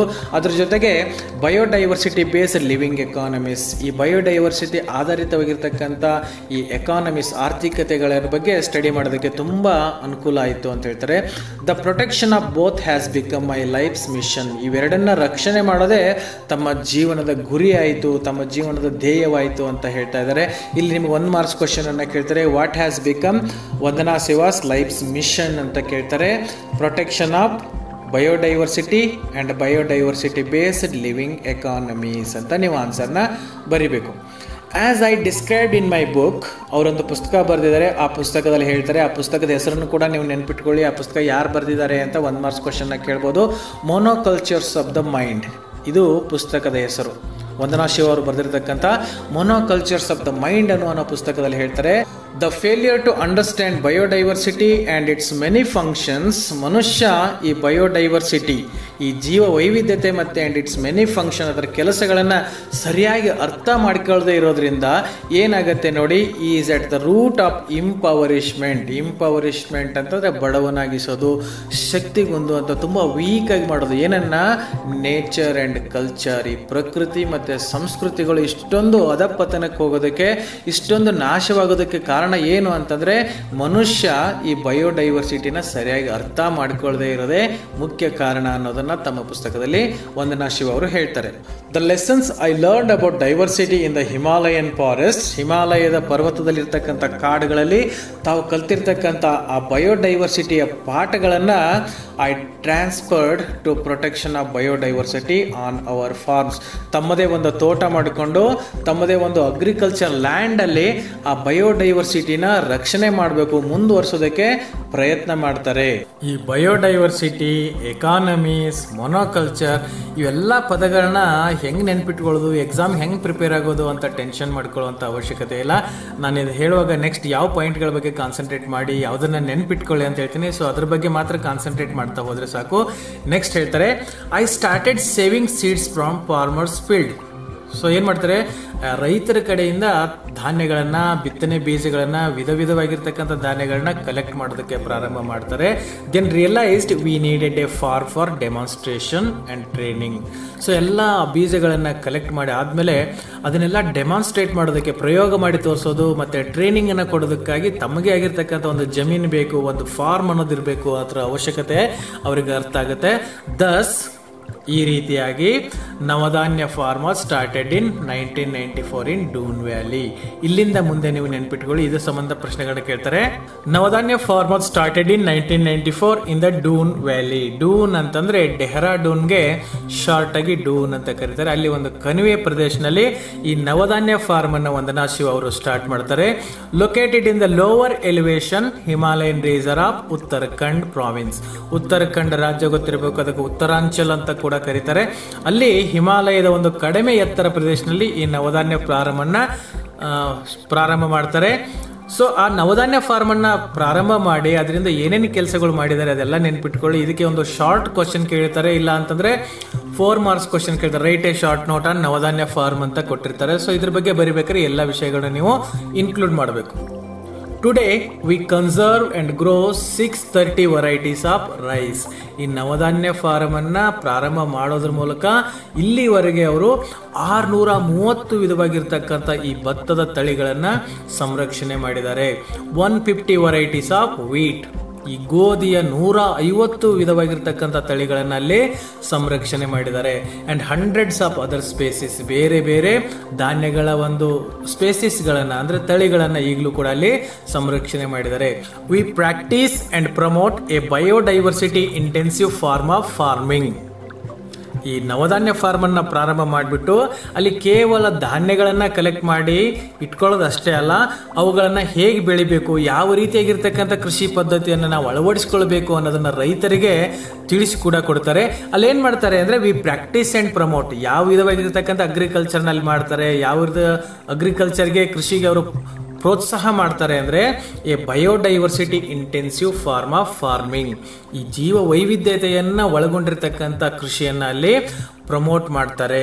that produce more food and nutrition for acre. ಈ ಬಯೋಡೈವರ್ಸಿಟಿ ಇಂಟೆನ್ಸಿವ್ ಫಾರ್ಮಿಂಗ್ ಮಾಡಿದಾಗ, ಈ ಜೈವಿಧ್ಯತೆಯನ್ನ ಒಳಗೊಂಡಿರ್ತಕ್ಕಂಥ ಕೃಷಿಯನ್ನ ಮಾಡಿದಾಗ ಅದರಿಂದ ಏನಾಗುತ್ತೆ ಅಂದ್ರೆ ಜಾಸ್ತಿ ಆಹಾರ ಉತ್ಪಾದನೆ ಆಗೋದ್ರ ಜೊತೆಗೆ ಆಹಾರದಲ್ಲಿರ್ತಕ್ಕಂಥ ಪೋಷಕಾಂಶಗಳು ಕೂಡ ಜಾಸ್ತಿಯಾಗಿ ಬೆಳಿಬಹುದು ಅನ್ನೋದನ್ನ ರೈತರಿಗೆ ತೋರಿಸಿಕೊಡ್ತಾರೆ. The conservation of biodiversity is there four also the answer to the food and nutrition crisis. ಇವಾಗ ನಾವು ನೋಡ್ತಕ್ಕಂಥ ಆಹಾರ ಮತ್ತು ಪೋಷಕಾಂಶಗಳ ಕೊರತೆ, ಬಿಕ್ಕಟ್ಟು ಏನು ರೂಪುಗೊಂಡಿದೆ, ಇದೆಲ್ಲದಕ್ಕೂ ಒಂದೇ ಒಂದು ಉತ್ತರ ಅಂತಂದ್ರೆ ಕನ್ಸರ್ವೇಷನ್ ಆಫ್ ಬಯೋಡೈವರ್ಸಿಟಿ. ಈ ಬಯೋಡೈವರ್ಸಿಟಿನ ಉಳಿಸಿಕೊಂಡು ಬೆಳೆಸಿಕೊಂಡು ಬರೋದೇ ಈ ಎಲ್ಲ ಸಮಸ್ಯೆಗಳಿಗೆ ಪರಿಹಾರ ಅಂತ ವಂದನಾ ಶಿವ ಅವರು ಹೇಳ್ತಾರೆ. ನವಧಾನ್ಯ the movement for biodiversity conservation and organic farming that I started in 1987 is spreading. ನವಧಾನ್ಯ form ಅನ್ನ ಸ್ಥಾಪನೆ ಮಾಡೋದಕ್ಕೆ ಮುಖ್ಯ ಉದ್ದೇಶ ಏನಾಗಿತ್ತು ವಂದನಾ ಶಿವ ಅವರಿಗೆ ಅಂದ್ರೆ ಬಯೋಡೈವರ್ಸಿಟಿ ಕನ್ಸರ್ವೇಷನ್, ಈ ಜೀವ ವೈವಿಧ್ಯತೆಯನ್ನ ಸಂರಕ್ಷಣೆ ಮಾಡೋದು, ಅಂಡ್ ಆರ್ಗ್ಯಾನಿಕ್ ಫಾರ್ಮಿಂಗ್, ಜೈವಿಕ ಕೃಷಿಯನ್ನ ಅಳವಡಿಸ್ಕೋಬೇಕಾಗಿತ್ತು. ಸೊ ಇದನ್ನ ಪ್ರಮೋಟ್ ಮಾಡೋದಕ್ಕೆ ಅವರು ನವಧಾನ್ಯ ಫಾರ್ಮ್ ಅನ್ನ ಸ್ಟಾರ್ಟ್ ಮಾಡಿದ್ರು. ಅದು ದೇಶದ ಬೇರೆ ಬೇರೆ ಭಾಗಗಳಲ್ಲೂ ಕೂಡ ತನ್ನ ಬ್ರಾಂಚಸ್ ಅನ್ನು ಓಪನ್ ಮಾಡ್ಕೊಳ್ತಾ ಇದೆ. ಸೋ ಫಾರ್ ಇಲ್ಲಿವರೆಗೆ we have work with farmers to set up more than 100 community seed banks across India. ಇಲ್ಲಿವರೆಗೆ ರೈತರ ಜೊತೆ ಎಲ್ಲ ಕೋಆಪರೇಷನ್ ಇಂದ ಕೆಲಸ ಮಾಡೋದ್ರ ಜೊತೆಗೆ 100ಕ್ಕೂ ಹೆಚ್ಚು ಕಮ್ಯುನಿಟಿ ಸೀಡ್ ಬ್ಯಾಂಕ್ ಗಳನ್ನ ನಮ್ಮ ದೇಶದ ತುಂಬಾ ಸ್ಥಾಪನೆ ಮಾಡಿದ್ದಾರೆ. ಈ ಸೀಡ್ ಬ್ಯಾಂಕ್ ಅಂತಂದ್ರೆ ಬೇರೆ ಬೇರೆ ವಿಧವಾಗಿರ್ತಕ್ಕಂಥ ಎಲ್ಲ ರೀತಿಯಾಗಿರ್ತಕ್ಕಂಥ ತಳಿಗಳ ಬೀಜಗಳು ಕೂಡ ಅಲ್ಲಿ ಸಿಗುತ್ತೆ, ಎಲ್ಲ ವಿಧವಾಗಿರ್ತಕ್ಕಂಥ ಧಾನ್ಯಗಳ ಬೀಜಗಳು ಅಲ್ಲಿ ಸಿಗ್ತವೆ. ಅಂತ ಕಮ್ಯುನಿಟಿ ಸೀಡ್ ಬ್ಯಾಂಕ್ಗಳು 100ಕ್ಕೂ ಹೆಚ್ಚು ಬ್ರಾಂಚಸ್ ಗಳನ್ನ ನಮ್ಮ ಇಂಡಿಯಾ ತುಂಬಾ ಸ್ಥಾಪನೆ ಮಾಡಿದ್ದಾರೆ. We have saved more than 3000 rice varieties. ಇಲ್ಲಿವರೆಗೆ ವಂದನಾ ಶಿವ ಅವರು ನವಧಾನ್ಯ ಫಾರ್ಮ್ ನಲ್ಲಿ 3000ಕ್ಕಿಂತ ಹೆಚ್ಚು ಭತ್ತದ ತಳಿಗಳನ್ನ ಉಳಿಸಿಕೊಂಡು ಬೆಳೆಸಿಕೊಂಡು ಬಂದಿದ್ದಾರೆ. We also help farmers to make A transition. ಅದ್ರ ಜೊತೆಗೆ ರೈತರಿಗೆ ಬದಲಾವಣೆ ತರೋದಕ್ಕೆ, ಪರಿವರ್ತನೆ ತರೋದಕ್ಕೆ ಸಹಾಯ ಕೂಡ ಮಾಡ್ತಾರೆ. ಏನ್ ಪರಿವರ್ತನೆ ಮಾಡೋದು ಕೃಷಿನಲ್ಲಿ ನೋಡಿ, from fossil fuel and chemical based monocultures. Fossil fuel ಅಂದ್ರೆ ಡೀಸೆಲ್, ಪೆಟ್ರೋಲ್ ಇಂಥವೆಲ್ಲ ಬೆಳೆಸಿಕೊಂಡು ಪಂಪ್ ಸೆಟ್ಗಳು ಹಾಕೊಂಡು ನೀರಾವರಿ ಮಾಡೋದ್ರ ಬದಲಾಗಿ ಅದ್ರ ಜೊತೆಗೆ ಕೆಮಿಕಲ್ ಬೇಸ್ಡ್ ಮೊನೋಕಲ್ಚರ್, ಈ ರಾಸಾಯನಿಕ ಗೊಬ್ಬರಗಳನ್ನ ಬಳಸಿಕೊಂಡು ಒಂದೇ ವಿಧವಾಗಿರ್ತಕ್ಕಂಥ ಬೆಳೆಯೋದ್ರ ಬದಲಾಗಿ ಟು ಬಯೋಡೈವರ್ಸ್ ಎಕಾಲಜಿಕಲ್ ಸಿಸ್ಟಮ್, ಪರಿಸರ ಪ್ರೇಮಿಯಾಗಿರ್ತಕ್ಕಂಥ ಜೈವಿಕ ಕೃಷಿಯನ್ನ ಬೆಳೆಸ್ಕೊಂಡು ಬರೋದಕ್ಕೆ nourished by the sun and soil. ಮಣ್ಣು, ಈ ಸೂರ್ಯನ ಬಿಸಿಲು, ಇಂಥ ಪ್ರಕೃತಿ ದತ್ತವಾಗಿರ್ತಕ್ಕಂಥ ವಸ್ತುಗಳನ್ನ ಬಳಸಿಕೊಂಡು ಕೃಷಿಯನ್ನು ಮಾಡೋದಕ್ಕೆ ರೈತರಿಗೆ ಕೂಡ ಸಹಾಯ ಮಾಡ್ತಾರೆ. Biodiversity has been my teacher of abundance and freedom of cooperation and mutual giving. ವಂದನಾ ಶಿವ ಅವರು ಈ ಬಯೋಡೈವರ್ಸಿಟಿಯಿಂದ ನೋಡಿ ಅದನ್ನೇ ಒಂದು ಅತ್ಯುತ್ತಮ ಶಿಕ್ಷಕ ಅಂತ ಹೇಳ್ತಾರೆ. ಜೀವ ವೈವಿಧ್ಯತೆಯನ್ನು, ಅದರಿಂದ ಹೇರಳತೆ, ಅಬಂಡೆನ್ಸ್, ಫ್ರೀಡಮ್, ಸ್ವಾತಂತ್ರ್ಯ, ಮತ್ತೆ ಸಹಕಾರ, ಮ್ಯೂಚುವಲ್ ಗಿವಿಂಗ್, ಪರಸ್ಪರ ಕೊಟ್ಟು ತಗುವಂಥದ್ದನ್ನ ನಾವು ಕಲ್ತ್ಕೊಳ್ಬೇಕಾಗಿದೆ ಈ ಜೀವ ವೈವಿಧ್ಯತೆಯಿಂದ ಅನ್ನೋದನ್ನ ಹೇಳ್ತಾರೆ. ಅದಕ್ಕೆ ಈ ಬಯೋಡೈವರ್ಸಿಟಿನ ಅವರು ಬೆಸ್ಟ್ ಟೀಚರ್ ಅಂತ ಕರೀತಾ ಇದ್ದಾರೆ. ಡಿಯರ್ ಸ್ಟೂಡೆಂಟ್ಸ್, ಇದಿಷ್ಟು ಬಿಯಾಂಡ್ ಮೊನೋಕಲ್ಚರ್ ಅನ್ನೋ ಟಾಪಿಕ್ ಬಗ್ಗೆ ವಂದನಾ ಶಿವ ಅವರು ಹೇಳ್ತಕ್ಕಂಥ ವಿಷಯ. ಇದರಲ್ಲಿ ತಾವು ಮುಖ್ಯವಾಗಿ ನೆನಪಿಟ್ಕೊಳ್ತಕ್ಕಂಥದ್ದು ಏನು ಅಂತಂದ್ರೆ ಅವರ ಲೈಫ್ ಮಿಷನ್ ಏನಾಗಿತ್ತು, ಜೊತೆಗೆ ಅವರು ಬರೆದಿರ್ತಕ್ಕಂಥ ಪುಸ್ತಕದ ಹೆಸರು, ಮುಖ್ಯವಾಗಿ ಲಾಂಗ್ ಆನ್ಸರ್ ಇಲ್ಲಿ ಕೇಳುವಂಥದ್ದು ನವಧಾನ್ಯ ಫಾರ್ಮ್ ಬಗ್ಗೆ ನಿಮಗೆ ಕ್ವಶನ್ ಬಂದೇ ಬರುತ್ತೆ 4 ಮಾರ್ಕ್ಸ್ಗೆ. ನವಧಾನ್ಯ ಫಾರ್ಮ್ ಅಂದ್ರೆ ಏನು, ಯಾರು ಸ್ಥಾಪನೆ ಮಾಡಿದ್ರು, ಎಲ್ಲಿ ಸ್ಥಾಪನೆ ಮಾಡಿದ್ರು, ಅದರಿಂದ ಅವ್ರು ಏನೇನು ಮಾಡಿದ್ರು ಅನ್ನೋದನ್ನ ತಾವು ಶಾರ್ಟ್ ನೋಟ್ ಮಾಡಿ ಇಟ್ಕೊಂಡ್ರೆ ಈಸಿಯಾಗಿ ಆನ್ಸರ್ನ ಮಾಡಬಹುದು. ಇನ್ನು ಮುಂದಿನ ಟಾಪಿಕ್ ಬರೋದು rights of nature on the global stage. When nature is A teacher, ಈ ಪ್ರಕೃತಿನೇ ಒಬ್ಬ ಶಿಕ್ಷಕ ಅಂತ ಆದ್ಮೇಲೆ V co create with her. ನಾವು ಅದ್ರ ಜೊತೆಗೇನೆ ಕೆಲಸ ಮಾಡ್ಕೊಂಡು ಹೋಗ್ಬೇಕಾಗತ್ತೆ, ಅದ್ರ ಜೊತೆಗೇನೆ ಬೆಳ್ಕೊಂಡು ಹೋಗ್ಬೇಕಾಗತ್ತೆ. V recognise Har agencies and her rights. ನಾವು ಆ ಪ್ರಕೃತಿ ಮಾತೆ, ಇಲ್ಲಿ ಹರ್ ಅಂತ ಇದ್ದಾಗ, ಇಲ್ಲಿ ಹರ್ ಅಂತಂದ್ರೆ ನೀವು ನೇಚರ್ ಅಂತ ತಿಳ್ಕೊಳ್ಳಿ, ಈ ಪ್ರಕೃತಿನ ರಕ್ಷಿಸಬೇಕಾಗತ್ತೆ, ಅದರ ಒಂದು ಹಕ್ಕುಗಳನ್ನು ನಾವು ಗುರುತಿಸಬೇಕಾಗತ್ತೆ. ಈಗ ನಾವು ನೋಡ್ತೀವಿ ಸಂವಿಧಾನದಲ್ಲಿ ನಮಗೆ ಹಕ್ಕುಗಳನ್ನು ಕೊಟ್ಟಿದ್ದಾರೆ, ಮೂಲಭೂತ ಹಕ್ಕುಗಳು ಅಂತ ಕೊಟ್ಟಿದ್ದಾರೆ. ಮನುಷ್ಯರಿಗೆ ಮಾತ್ರ ಮೂಲಭೂತ ಹಕ್ಕುಗಳು, ಹಾಗಾದ್ರೆ ಪ್ರಕೃತಿಗೆ ಹಕ್ಕುಗಳಿಲ್ವಾ, ಭೂಮಿಗೆ ಹಕ್ಕುಗಳಿಲ್ವಾ, ನಮ್ಮ ಜೊತೆಗಿರ್ತಕ್ಕಂಥ ಮರಗಳಿಗೆ, ಪ್ರಾಣಿಗಳಿಗೆ ಹಕ್ಕುಗಳಿಲ್ವಾ? ಸೊ ಎಲ್ಲರೂ ಸಮಾನವಾಗಿರೋದ್ರಿಂದ ನಾವು ಎಲ್ಲರಿಗೂ ಹಕ್ಕುಗಳನ್ನ ಕೊಡಬೇಕಾಗತ್ತೆ, ಆ ಹಕ್ಕುಗಳನ್ನ ಗುರುತಿಸಬೇಕಾಗತ್ತೆ ಅನ್ನೋದನ್ನ ಇಲ್ಲಿ ಹೇಳ್ತಾ ಹೋಗ್ತಾರೆ. Inspired by the constitution of ಇಕ್ವಾಡರ್ ದೇಶದ ಸಂವಿಧಾನ, ಅಲ್ಲಿ ರೈಟ್ಸ್ ಆಫ್ ನೇಚರ್, ಪ್ರಕೃತಿಗೆ ಒಂದು ಹಕ್ಕನ್ನು ಕೊಟ್ಟಿದ್ದಾರೆ. ಅದ್ರ ಜೊತೆಗೆ the universal declaration of rights of mother earth initiated by Bolivia. ಈ ಬೊಲಿವಿಯಾ ಅನ್ನೋ ದೇಶದಲ್ಲಿ ಕೂಡ ಏನ್ ಮಾಡಿದ್ದಾರೆ, ಮದರ್ ಅರ್ತ್ಗೆ, ಭೂಮಿಗೆನೆ ಅದರಲ್ಲಿ ಹಕ್ಕುಗಳನ್ನ ಕೊಟ್ಟಿದ್ದಾರೆ, rights of mother earth. So ಇವೆರಡರಿಂದ ಪ್ರೇರೇಪಿತಗೊಂಡಿರ್ತಕ್ಕಂಥ the United nation general assembly ಏನ್ ಮಾಡಿದ್ರು, organised A conference on harmony with nature as A part of earth day celebration. Earth ಡೇನ celebrate ಮಾಡಬೇಕಾಗಿತ್ತು, ಭೂ ದಿನವನ್ನ ಆಚರಣೆ ಮಾಡಬೇಕಾಗಿತ್ತು. ಅದರ ಅಂಗವಾಗಿ ಏನು ಮಾಡ್ತಾರೆ, ಒಂದು ಸಮ್ಮೇಳನವನ್ನ ಆಯೋಜನೆ ಮಾಡ್ತಾರೆ. ಏನಕ್ಕೆ ಅಂದರೆ ಹಾರ್ಮನಿ ವಿತ್ ನೇಚರ್ ಅನ್ನೋ ವಿಷಯದ ಬಗ್ಗೆ ಸಮ್ಮೇಳನವನ್ನು ಆಯೋಜನೆ ಮಾಡ್ತಾರೆ. Much of the discussion centered on the ways to transform system based on domination. ಈ ಒಂದು ಸಮ್ಮೇಳನದಲ್ಲಿ ಮುಖ್ಯವಾಗಿ ಯಾವ ವಿಷಯದ ಬಗ್ಗೆ ಚರ್ಚೆ ಆಯಿತು ಅಂತಂದರೆ ವೇಸ್ ಟು ಟ್ರಾನ್ಸ್ಫಾರ್ಮ್ ಸಿಸ್ಟಮ್. ಈ ಸಿಸ್ಟಮ್ ಅನ್ನು, ಈ ವ್ಯವಸ್ಥೆಯನ್ನು ಬದಲಾವಣೆ ಮಾಡೋದಕ್ಕೆ ಇರತಕ್ಕಂಥ ಮಾರ್ಗಗಳ ಕುರಿತಾಗಿ ಡಿಸ್ಕಷನ್ ನಡೀತು. ಯಾವ ಸಿಸ್ಟಮ್ ಅಂತಂದರೆ ದಟ್ ಬೇಸ್ಡ್ ಆನ್ ಡಾಮಿನೇಷನ್. ಈ ಡಾಮಿನೇಷನ್, ಮತ್ತೊಬ್ಬರ ಮೇಲೆ ಪ್ರಾಬಲ್ಯವನ್ನು ನಡೆಸ್ತಕ್ಕಂಥ ಈ ಸಿಸ್ಟಮ್ ಏನಿದೆಯಲ್ಲ ಅದನ್ನು ಬದಲಾವಣೆ ತರ್ತಕ್ಕಂಥ ಮಾರ್ಗಗಳ ಕುರಿತಾಗಿ ಅಲ್ಲಿ ಡಿಸ್ಕಷನ್ ನಡೀತದೆ. ಯಾವ್ಯಾವ ಥರ ಡಾಮಿನೇಷನ್ ನೋಡಿ, domination of people over nature, ಪ್ರಕೃತಿ ಮೇಲೆ ಮನುಷ್ಯ ತನ್ನ ಪ್ರಾಬಲ್ಯವನ್ನು ಸಾಧಿಸೋದು. ಮೆನ್ ಓವರ್ ವುಮೆನ್, ಗಂಡಸರು ಹೆಂಗಸರ ಮೇಲೆ ತಮ್ಮ ಪ್ರಾಬಲ್ಯ ಸಾಧಿಸೋದು. ಆ್ಯಂಡ್ ರಿಚ್ ಓವರ್ ಪುವರ್, ಶ್ರೀಮಂತರು ಬಡವರ ಮೇಲೆ ತಮ್ಮ ಪ್ರಾಬಲ್ಯವನ್ನು ಸಾಧಿಸೋದು. ಇದೆಲ್ಲವನ್ನು ಯಾವ ರೀತಿ ನಾವು ಟ್ರಾನ್ಸ್ಫಾರ್ಮ್ ಆಗಿ ಬದಲಾವಣೆ ಮಾಡಿ ಯಾವ ರೀತಿಯಾಗಿರ್ತಕ್ಕಂಥ ಸಿಸ್ಟಮ್ ಬರಬೇಕು ಅಂತಂದರೆ A new system based on partnership. System ಬರ್ತಕ್ಕಂಥ ಹೊಸ ಸಿಸ್ಟಮ್ ಹೇಗಿರಬೇಕು ಅಂತಂದರೆ ಅಲ್ಲಿ ಡಾಮಿನೇಷನ್ ಇರಬಾರ್ದು, ಪಾರ್ಟ್ನರ್ಶಿಪ್ ಇರಬೇಕು, ಅಂದರೆ ಪಾಲುದಾರಿಕೆ ಇರಬೇಕು. ಡಾಮಿನೇಷನ್ ಅಂತಂದರೆ ಮೇಲು ಕೀಳು ಅನ್ನತಕ್ಕಂಥ ಭಾವನೆ ಇರ್ತದೆ, ಬಟ್ ಪಾಲುದಾರಿಕೆ, ಈ ಪಾರ್ಟ್ನರ್ಶಿಪ್ಪಲ್ಲಿ ಇರ್ತದೆ ಎಲ್ಲರೂ ಈಕ್ವಲ್, ಸಮಾನರು ಅಂತಕ್ಕಂಥದ್ದು, ಈಕ್ವಲ್ ರೆಸ್ಪೆಕ್ಟ್ ಕೂಡ ಇರ್ತದೆ. ಅಂಥ ಸಿಸ್ಟಮನ್ನು ತರೋದಕ್ಕೆ ಏನೇನು ದಾರಿಗಳಿದ್ದಾವೆ ಅನ್ನೋ ವಿಷಯ ಕುರಿತಾಗಿ ಈ ಒಂದು ಕಾನ್ಫರೆನ್ಸ್ ಅಲ್ಲಿ ಡಿಸ್ಕಷನ್ ನಡೀತದೆ. The UN secretary generals report harmony with nature, harmony with nature ಅನ್ನುವಂಥ ರಿಪೋರ್ಟ್ನಲ್ಲಿ issued in conjunction with conference. ಈ ಒಂದು ಸಮ್ಮೇಳನದಲ್ಲಿ, ಈ ಕಾನ್ಫರೆನ್ಸ್ ಬಿಡುಗಡೆ ಆಗಿರ್ತಕ್ಕಂಥ ಈ ಒಂದು ರಿಪೋರ್ಟ್ನಲ್ಲಿ ಏನಿದೆ ಅಂತಂದರೆ ಇಲಾಬರೇಟ್ಸ್ on the importance of reconnecting with nature. ಈ ಒಂದು ರಿಪೋರ್ಟ್ನಲ್ಲಿ ಮನುಷ್ಯ ಪ್ರಕೃತಿ ಜೊತೆಗೆ ಮತ್ತೆ ರೀಕನೆಕ್ಟ್ ಆಗಬೇಕು. ಮನುಷ್ಯ ಸಾಮಾನ್ಯವಾಗಿ ಏನು ಮಾಡ್ತಾ ಇದ್ದಾನೆ, ಪ್ರಕೃತಿಯಿಂದ ದೂರ ಹೋಗ್ತಾ ಇದ್ದಾನೆ, ಪ್ರಕೃತಿಗೂ ನನಗೂ ಸಂಬಂಧವಿಲ್ಲ ಅನ್ನುವಂಥ ಮನಸ್ಥಿತಿ ಅವನಲ್ಲಿ ರೂಪುಗೊಂಡಿದೆ. ಇವಾಗ ಎಂಥ ಕಾಲ ಬಂದಿದೆ, ಮುಖ್ಯ ಇದೆ ಅಂತಂದರೆ importance of reconnecting with nature. ಮನುಷ್ಯ ಮತ್ತೆ ಪ್ರಕೃತಿ ಜೊತೆಗೆ ಸಂಪರ್ಕದ ಸಾಧಿಸಬೇಕು, ಪ್ರಕೃತಿಯ ಜೊತೆಗೆ ಅವನು ಬದುಕಬೇಕು ಅನ್ನುವಂಥ ವಿಷಯವನ್ನು ಹಾರ್ಮನಿ ವಿತ್ ನೇಚರ್ ಅನ್ನುವಂಥ ಈ ರಿಪೋರ್ಟ್ನಲ್ಲಿ ವಿಶ್ಲೇಷಿಸಲಾಗಿದೆ. ಅಲ್ಟಿಮೇಟ್ಲಿ ಎನ್ವಿರಾನ್ಮೆಂಟಲಿ ಡಿಸ್ಟ್ರಕ್ಟಿವ್ ಬಿಹೇವಿಯರ್ ಮನುಷ್ಯ ಈ ಪ್ರಕೃತಿಯನ್ನು ಹಾಳು ಮಾಡ್ತಕ್ಕಂಥ ಸ್ವಭಾವ ಯಾಕೆ ಬಂತು, ಎಲ್ಲಿಂದ ಪ್ರಾರಂಭವಾಯಿತು, ಯಾಕೆ ಮನುಷ್ಯ ಇದನ್ನೆಲ್ಲ ಹಾಳು ಮಾಡ್ತಾ ಇದ್ದಾನೆ, ಮರಗಳನ್ನ ಕಟ್ ಮಾಡ್ತಾ ಇದ್ದಾನೆ, ಕಾಡು ನಾಶ ಮಾಡ್ತಾ ಇದ್ದಾನೆ, ಪ್ರಕೃತಿಯನ್ನು ನಾಶ ಮಾಡ್ತಾ ಇದ್ದಾನೆ, ಇದು ಯಾವುದರಿಂದ ಸ್ಟಾರ್ಟ್ ಆಯಿತು ಅನ್ನೋದನ್ನು ನಮಗಿಲ್ಲಿ ಆನ್ಸರ್ ಸಿಗುತ್ತೆ. Behaviour is the result of, ಯಾವುದರ ಪರಿಣಾಮವಾಗಿ ಮನುಷ್ಯ ಈ ಥರ ನಡ್ಕೊಳ್ತಾ ಇದ್ದಾನೆ ಅಂತಂದರೆ failure to recognise human beings are ಇನ್ಸಪರೇಬಲ್ part of nature. ಮನುಷ್ಯರು ಈ ಪ್ರಕೃತಿಯ ಒಂದು ಬೇರ್ಪಡಿಸಲಾಗದ ಒಬ್ಬ ಭಾಗ ಅನ್ನೋದನ್ನು ಮನುಷ್ಯ ಗುರುತಿಸೋದಕ್ಕೆ ಫೇಲ್ ಆಗಿದ್ದಾನೆ. ಸೊ ಹಾಗಾಗಿ ಏನು ಮಾಡ್ತಿದ್ದಾನೆ, ಪ್ರಕೃತಿ ವಿರುದ್ಧ ಅವನು ಹೋರಾಟ ಮಾಡ್ತಿದ್ದಾನೆ, ಪ್ರಕೃತಿಯನ್ನು ನಾಶ ಮಾಡೋದಕ್ಕೆ ಹೋಗ್ತಾನೆ. ಬಟ್ ಪ್ರಕೃತಿಯ ಒಂದು ಅವಿಭಾಜ್ಯ ಅಂಗ ಅನ್ನೋದನ್ನು ಮನುಷ್ಯ ಮರ್ತಿರೋದೇ ಇದೆಲ್ಲದಕ್ಕೂ ಕಾರಣ ಅಂತ ಹೇಳ್ತಾರೆ. And that we cannot damage it without severely damaging our self. ಇವತ್ತು ನಾವು ಪ್ರಕೃತಿಯನ್ನು ನಾಶ ಮಾಡ್ತಾ ಇದ್ದೀವಿ, ಪ್ರಕೃತಿಗೆ ಹಾನಿ ಮಾಡ್ತಾ ಇದ್ದೀವಿ ಅಂತ ಅದ್ರ ಅರ್ಥ ಇಂಡೈರೆಕ್ಟಾಗಿ ನಮಗೆ ನಾವೇ ಹಾನಿ ಮಾಡ್ಕೊಳ್ತಾ ಇದ್ದೀವಿ. ಒಂದು ಮರದ ಮೇಲೆ ಕೂತ್ಕೊಂಡು, ಒಂದು ಕೊಂಬೆ ಮೇಲೆ ಕೂತ್ಕೊಂಡು ಅದೇ ಕೊಂಬೆನ ನಾವು ಕಡಿತಾ ಇದ್ರೆ ಆ ಕೊಂಬೆ ತುಂಡಾದಾಗ ನಾವೇ ಕೆಳಗೆ ಬೀಳ್ತೀವಿ ಅನ್ನೋದನ್ನು ಮರ್ತಷ್ಟು ಮೂರ್ಖರು ನಾವು ಮನುಷ್ಯರಾಗಿಬಿಟ್ಟಿದ್ದೀವಿ. ಪ್ರಕೃತಿಯನ್ನು ನಾಶ ಮಾಡೋದಕ್ಕೆ ಹೋಗ್ತಾ ಇದ್ದೀವಿ. ಪ್ರಕೃತಿ ನಾಶ ಅಂತಂದರೆ ಬೇರೆ ಏನೂ ಅಲ್ಲ, ನಮ್ಮನ್ನು ನಾವೇ ನಾಶ ಮಾಡ್ಕೊಳ್ತಾ ಇದ್ದೀವಿ. We cannot damage it. ಪ್ರಕೃತಿಗೆ ನಾವು ಡ್ಯಾಮೇಜ್ ಮಾಡೋಕ್ಕಾಗಲ್ಲ without severely damaging our self. ನಮಗೆ ನಾವೇ ಡ್ಯಾಮೇಜ್ ಮಾಡ್ಕೋತಾ ಇದ್ದೀವಿ ಅನ್ನೋಂಥ ವಿಷಯ ಇಲ್ಲಿ ಹೇಳ್ತಾ ಇದ್ದಾರೆ. ಇಲ್ಲಿವರೆಗೆ ಒಂದು ವಿಷಯ ತಮಗೆ ಕ್ಲಿಯರ್ ಆಗಿರ್ಬೋದು ಅಂತ ಅನ್ಕೋತೀನಿ. ಮನುಷ್ಯ ಯಾಕೆ ಈ ಪ್ರಕೃತಿ ವಿರುದ್ಧ ಹೋಗ್ತಾನೆ, ಯಾಕೆ ಈ ಪರಿಸರವನ್ನು ನಾಶ ಮಾಡ್ತಾ ಇದ್ದಾನೆ ಅಂತಂದರೆ ಅದಕ್ಕೆ ಒಂದೇ ಒಂದು ಅರ್ಥ, ತಾನು ಈ ಪ್ರಕೃತಿಯ ಒಂದು ಅವಿಭಾಜ್ಯ ಅಂಗ ಅನ್ನೋದನ್ನು ಮನುಷ್ಯ ಗುರುತಿಸೋದಕ್ಕೆ ಆಗ್ತಾ ಇಲ್ಲ. ಸೊ ಈ ಕಾರಣದಿಂದ ಮನುಷ್ಯ ಇದನ್ನೆಲ್ಲ ಹಾಳು ಮಾಡ್ತಾ ಇದ್ದಾನೆ. Separatism in deed at the root of disharmony with nature. ಈ ಸಪರೇಟಿಸಮ್ ಅಂತಿದೆಯಲ್ಲ, ಇದು ಮುಖ್ಯವಾಗಿ ಗಮನಿಸಿ. ಸಪರೇಟಿಸಮ್ ಅಂತ ನೀನು ಬೇರೆ ನಾನು ಬೇರೆ ಅಂತ ಭೇದ ಭಾವವಾದ ಅಂತ ಕರಿತೀವಿ. ಈ ಭೇದ ಭಾವದಿಂದನೇ ಏನಾಗ್ತಾ ಇದೆ, ಡಿಸ್ಹಾರ್ಮನಿ ವಿತ್ ನೇಚರ್. ಪ್ರಕೃತಿಯೊಂದಿಗೆ ನಾವು ಸೌಹಾರ್ದದಿಂದ ಇರೋದಕ್ಕೆ ಸಾಧ್ಯ ಆಗ್ತಾ ಇಲ್ಲ ಅನ್ನೋದನ್ನ ಹೇಳ್ತಾರೆ. And violence against nature and people. ಪ್ರಕೃತಿ ಮತ್ತು ಜನರು ಒಬ್ರಿಗೊಬ್ಬರು ಈ ಹಿಂಸೆ ನಡೀತಾ ಇದೆ ಅಂತಂದರೆ ಇದಕ್ಕೆ ಮುಖ್ಯವಾಗಿರ್ತಕ್ಕಂಥ ಕಾರಣನೇ ಈ separatism. As the prominent south African environmentalist, south ಆಫ್ರಿಕಾದ ಒಬ್ಬ ಸುಪ್ರಸಿದ್ಧ ಎನ್ವಿರಾನ್ಮೆಂಟಲಿಸ್ಟ್ ಕಾರ್ಮ್ಯಾಕ್ ಕಲಿನನ್ ಹೇಳ್ತಾರೆ, ಪಾಯಿಂಟ್ಸ್ ಔಟ್, ಅಪರ್ತೈಡ್ ಮೀನ್ಸ್ ಸಪರೇಟ್ನೆಸ್. ಈ ಪದನ ನೆನ್ಪಿಟ್ಕೊಳ್ಳಿ, ಅಪರ್ತೈಡ್ ಅನ್ನುವಂಥದ್ದು. ಅಪರ್ತೈಡ್ ಅನ್ನೋ ಪದದ ಅರ್ಥ ಸಪರೇಟ್ನೆಸ್. ಸಪರೇಟ್ನೆಸ್ ಅಂತಂದರೆ ನೀನು ಬೇರೆ ನಾನು ಬೇರೆ, ಭೇದ ಭಾವ ಇರೋದು. The world joined anti ಅಪರ್ತೈಡ್ movement to end the violence.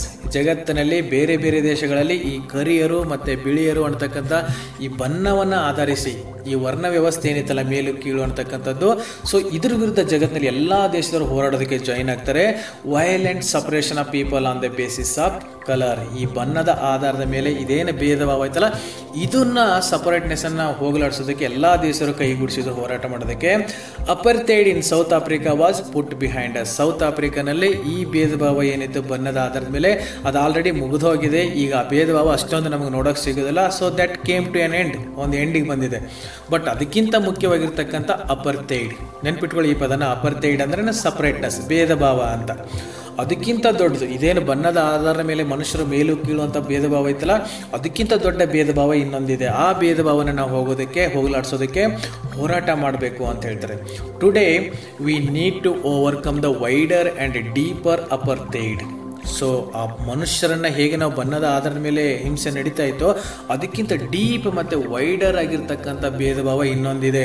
ಅದನ್ನು ನಾವು ಗುರುತಿಸಿಬಿಟ್ಟು ಹೋಗಲಾಡಿಸೋದಕ್ಕೆ ಪ್ರಯತ್ನ ಬರಬೇಕು. ಯಾವುದದು ಅಪರ್ತೈಡ್ ಅಂತಂದರೆ, ಅಪರ್ತೈಡ್ ಆ್ಯಂಡ್ ಎಕೋ ಅಪರ್ತೈಡ್. ಎಕೋ ಅಪರ್ತೈಡ್, ಎಕೋ ಅಂತಂದರೆ ಪರಿಸರ, ಎಕಾಲಜಿ ಅಂತ ಕರಿತಾರಲ್ಲ, ಶಾರ್ಟಾಗಿ ಎಕೋ ಅಂತ ಕರೀತಾರೆ.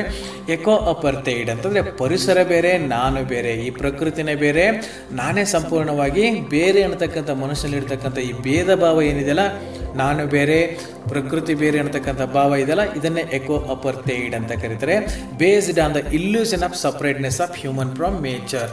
ಇದು ಒಂದು ಮನುಷ್ಯನ ಭ್ರಮೆ, ತಾನು ಬೇರೆ ಈ ಪ್ರಕೃತಿನೇ ಬೇರೆ, ತಾನೇನಿದ್ರು ಕೂಡ ಈ ಪ್ರಕೃತಿನ ಎಕ್ಸ್ಪ್ಲೈಟ್ ಮಾಡೋಕ್ಕಿದ್ದೀನಿ, ಅದನ್ನು ಯೂಸ್ ಮಾಡ್ಕೊಳ್ಳೋಕ್ಕಿದ್ದೀನಿ, ಅದು ನನ್ನ ಯೂಸ್ಗಾಗಿದೆ ಅನ್ನತಕ್ಕಂಥ ಈ ಭಾವನೆ ಏನಿದೆಯಲ್ಲ, ಈ ಭಾವನೆ ಹೋಗಲಾಡಿಸೋದಕ್ಕೆ ನಾವು ಹೋರಾಟ ಮಾಡಬೇಕು. Illusion of ಸಪರೇಟ್ನೆಸ್. ಇಲ್ಯೂಷನ್ ಅಂತಂದ್ರೆ ಭ್ರಮೆ. ಯಾವ ಭ್ರಮೆ ಅಂತಂದರೆ ಸಪರೇಟ್ನೆಸ್ ಆಫ್ ಹ್ಯೂಮನ್ ಫ್ರಮ್ ನೇಚರ್. ಮನುಷ್ಯರು ಈ ಪ್ರಕೃತಿಯಿಂದ ಡಿಫ್ರೆಂಟ್, ಇವರು ಸಂಪೂರ್ಣವಾಗಿ ಬೇರೆ ಅಂತಕ್ಕಂಥ ಈ ಭ್ರಮೆ ಮನುಷ್ಯನಿಂದ ಹೋಗಬೇಕು. In our minds and lives. ನಮ್ಮ ಜೀವನದಿಂದ, ನಮ್ಮ ಮನಸ್ಸಿನಿಂದ ಈ ಭೇದ ಭಾವ ಯಾವಾಗ ಹೋಗುತ್ತೋ ಅವಾಗ ಈ ಪ್ರಕೃತಿ ನಾಶ ಅನ್ನೋದು ನಿಂತು ಹೋಗುತ್ತೆ ಅಂತ ಹೇಳ್ತಾರೆ. ಓಕೆ ಡಿಯರ್ ಸ್ಟೂಡೆಂಟ್ಸ್, ಇವತ್ತಿಗೆ ಇಲ್ಲಿನ ಕ್ಲಾಸನ್ನು ಮುಗಿಸೋಣ.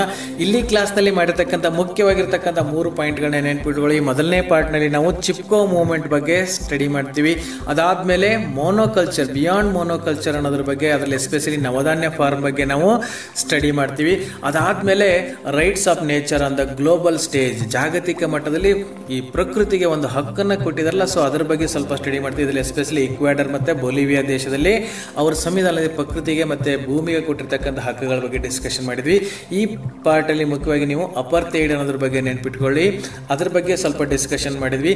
ಏನೇನೋ ಅರ್ಥ ಆಗಲಿಲ್ಲ, ಈ ಪಾಠದಲ್ಲಿ ಏನು ಕತೆ ಇಲ್ಲ, ಏನೋ ಗೊತ್ತಾಗಲಿಲ್ಲ ಅಂತ ಕನ್ಫ್ಯೂಷನ್ ಮಾಡ್ಕೊಳ್ಳೋಕೆ ಹೋಗಬೇಡಿ. ಒಂದ್ಸಾರಿ ಓದಿ ಮತ್ತೆ ನೋಡಿ. ಈ ಪಾಠದ ಕ್ವಶನ್ ಆನ್ಸರ್ಸ್ ಬಗ್ಗೆ ಡಿಸ್ಕಷನ್ ಮಾಡುವಂಥ ಕ್ಲಾಸ್ನಲ್ಲಿ ನಾವು ನೀಟಾಗಿ ನಿಮಗೆ ಅರ್ಥ ಆಗುತ್ತೆ. ಸೊ ಅದನ್ನು ಈ 2ನೇ ಪಾರ್ಟ್ ಕಂಪ್ಲೀಟ್ ಆದಮೇಲೆ ಡಿಸ್ಕಷನ್ ಮಾಡೋಣ. ಇಲ್ಲಿಗೆ ಇವತ್ತಿನ ಕ್ಲಾಸನ್ನು ಮುಗಿಸೋಣ. ಇನ್ನು ನೆಕ್ಸ್ಟ್ ಕ್ಲಾಸಲ್ಲಿ ಇದೇ ಪಾಠದ ಮುಂದಿನ ಭಾಗವನ್ನು ಕಂಟಿನ್ಯೂ ಮಾಡಿ, ಆ ಪಾರ್ಟ್ ಕೂಡ ಆದಮೇಲೆ ಈ ಪಾಠಕ್ಕೆ ಸಂಬಂಧಪಟ್ಟಿರ್ತಕ್ಕಂಥ ಮುಖ್ಯವಾದ ಕ್ವಶನ್ಗಳು ಯಾವ್ಯಾವ ಬರ್ತವೆ, ಅದಕ್ಕೆ ಹೇಗೆ ಆನ್ಸರ್ ಮಾಡಬೇಕು ಅಂತ ಅಲ್ಲಿ ನೋಡೋಣ. ಪಾಠ ಸ್ವಲ್ಪ ಹೆಚ್ಚು ಕಡಿಮೆ ಅರ್ಥ ಆಗಿಲ್ಲ ಅಂದರೂ ಕೂಡ ನಿಮ್ಗೆ ಅಲ್ಲಿ ಕ್ಲಿಯರ್ ಆಗುತ್ತೆ, ಅದನ್ನು ಕೂಡ ಮಿಸ್ ಮಾಡದೆ ನೋಡಿ ಅಂತ ಹೇಳ್ತಾ ಇವತ್ತಿನ ಕ್ಲಾಸ್ ಮುಗಿಸೋಣ. ಇನ್ನು ಮತ್ತೆ ನೆಕ್ಸ್ಟ್ ಕ್ಲಾಸಲ್ಲಿ ಮತ್ತೆ ಈ ಪಾಠದ ಮುಂದಿನ ಭಾಗದೊಂದಿಗೆ ಸಿಗೋಣ. So till then take care.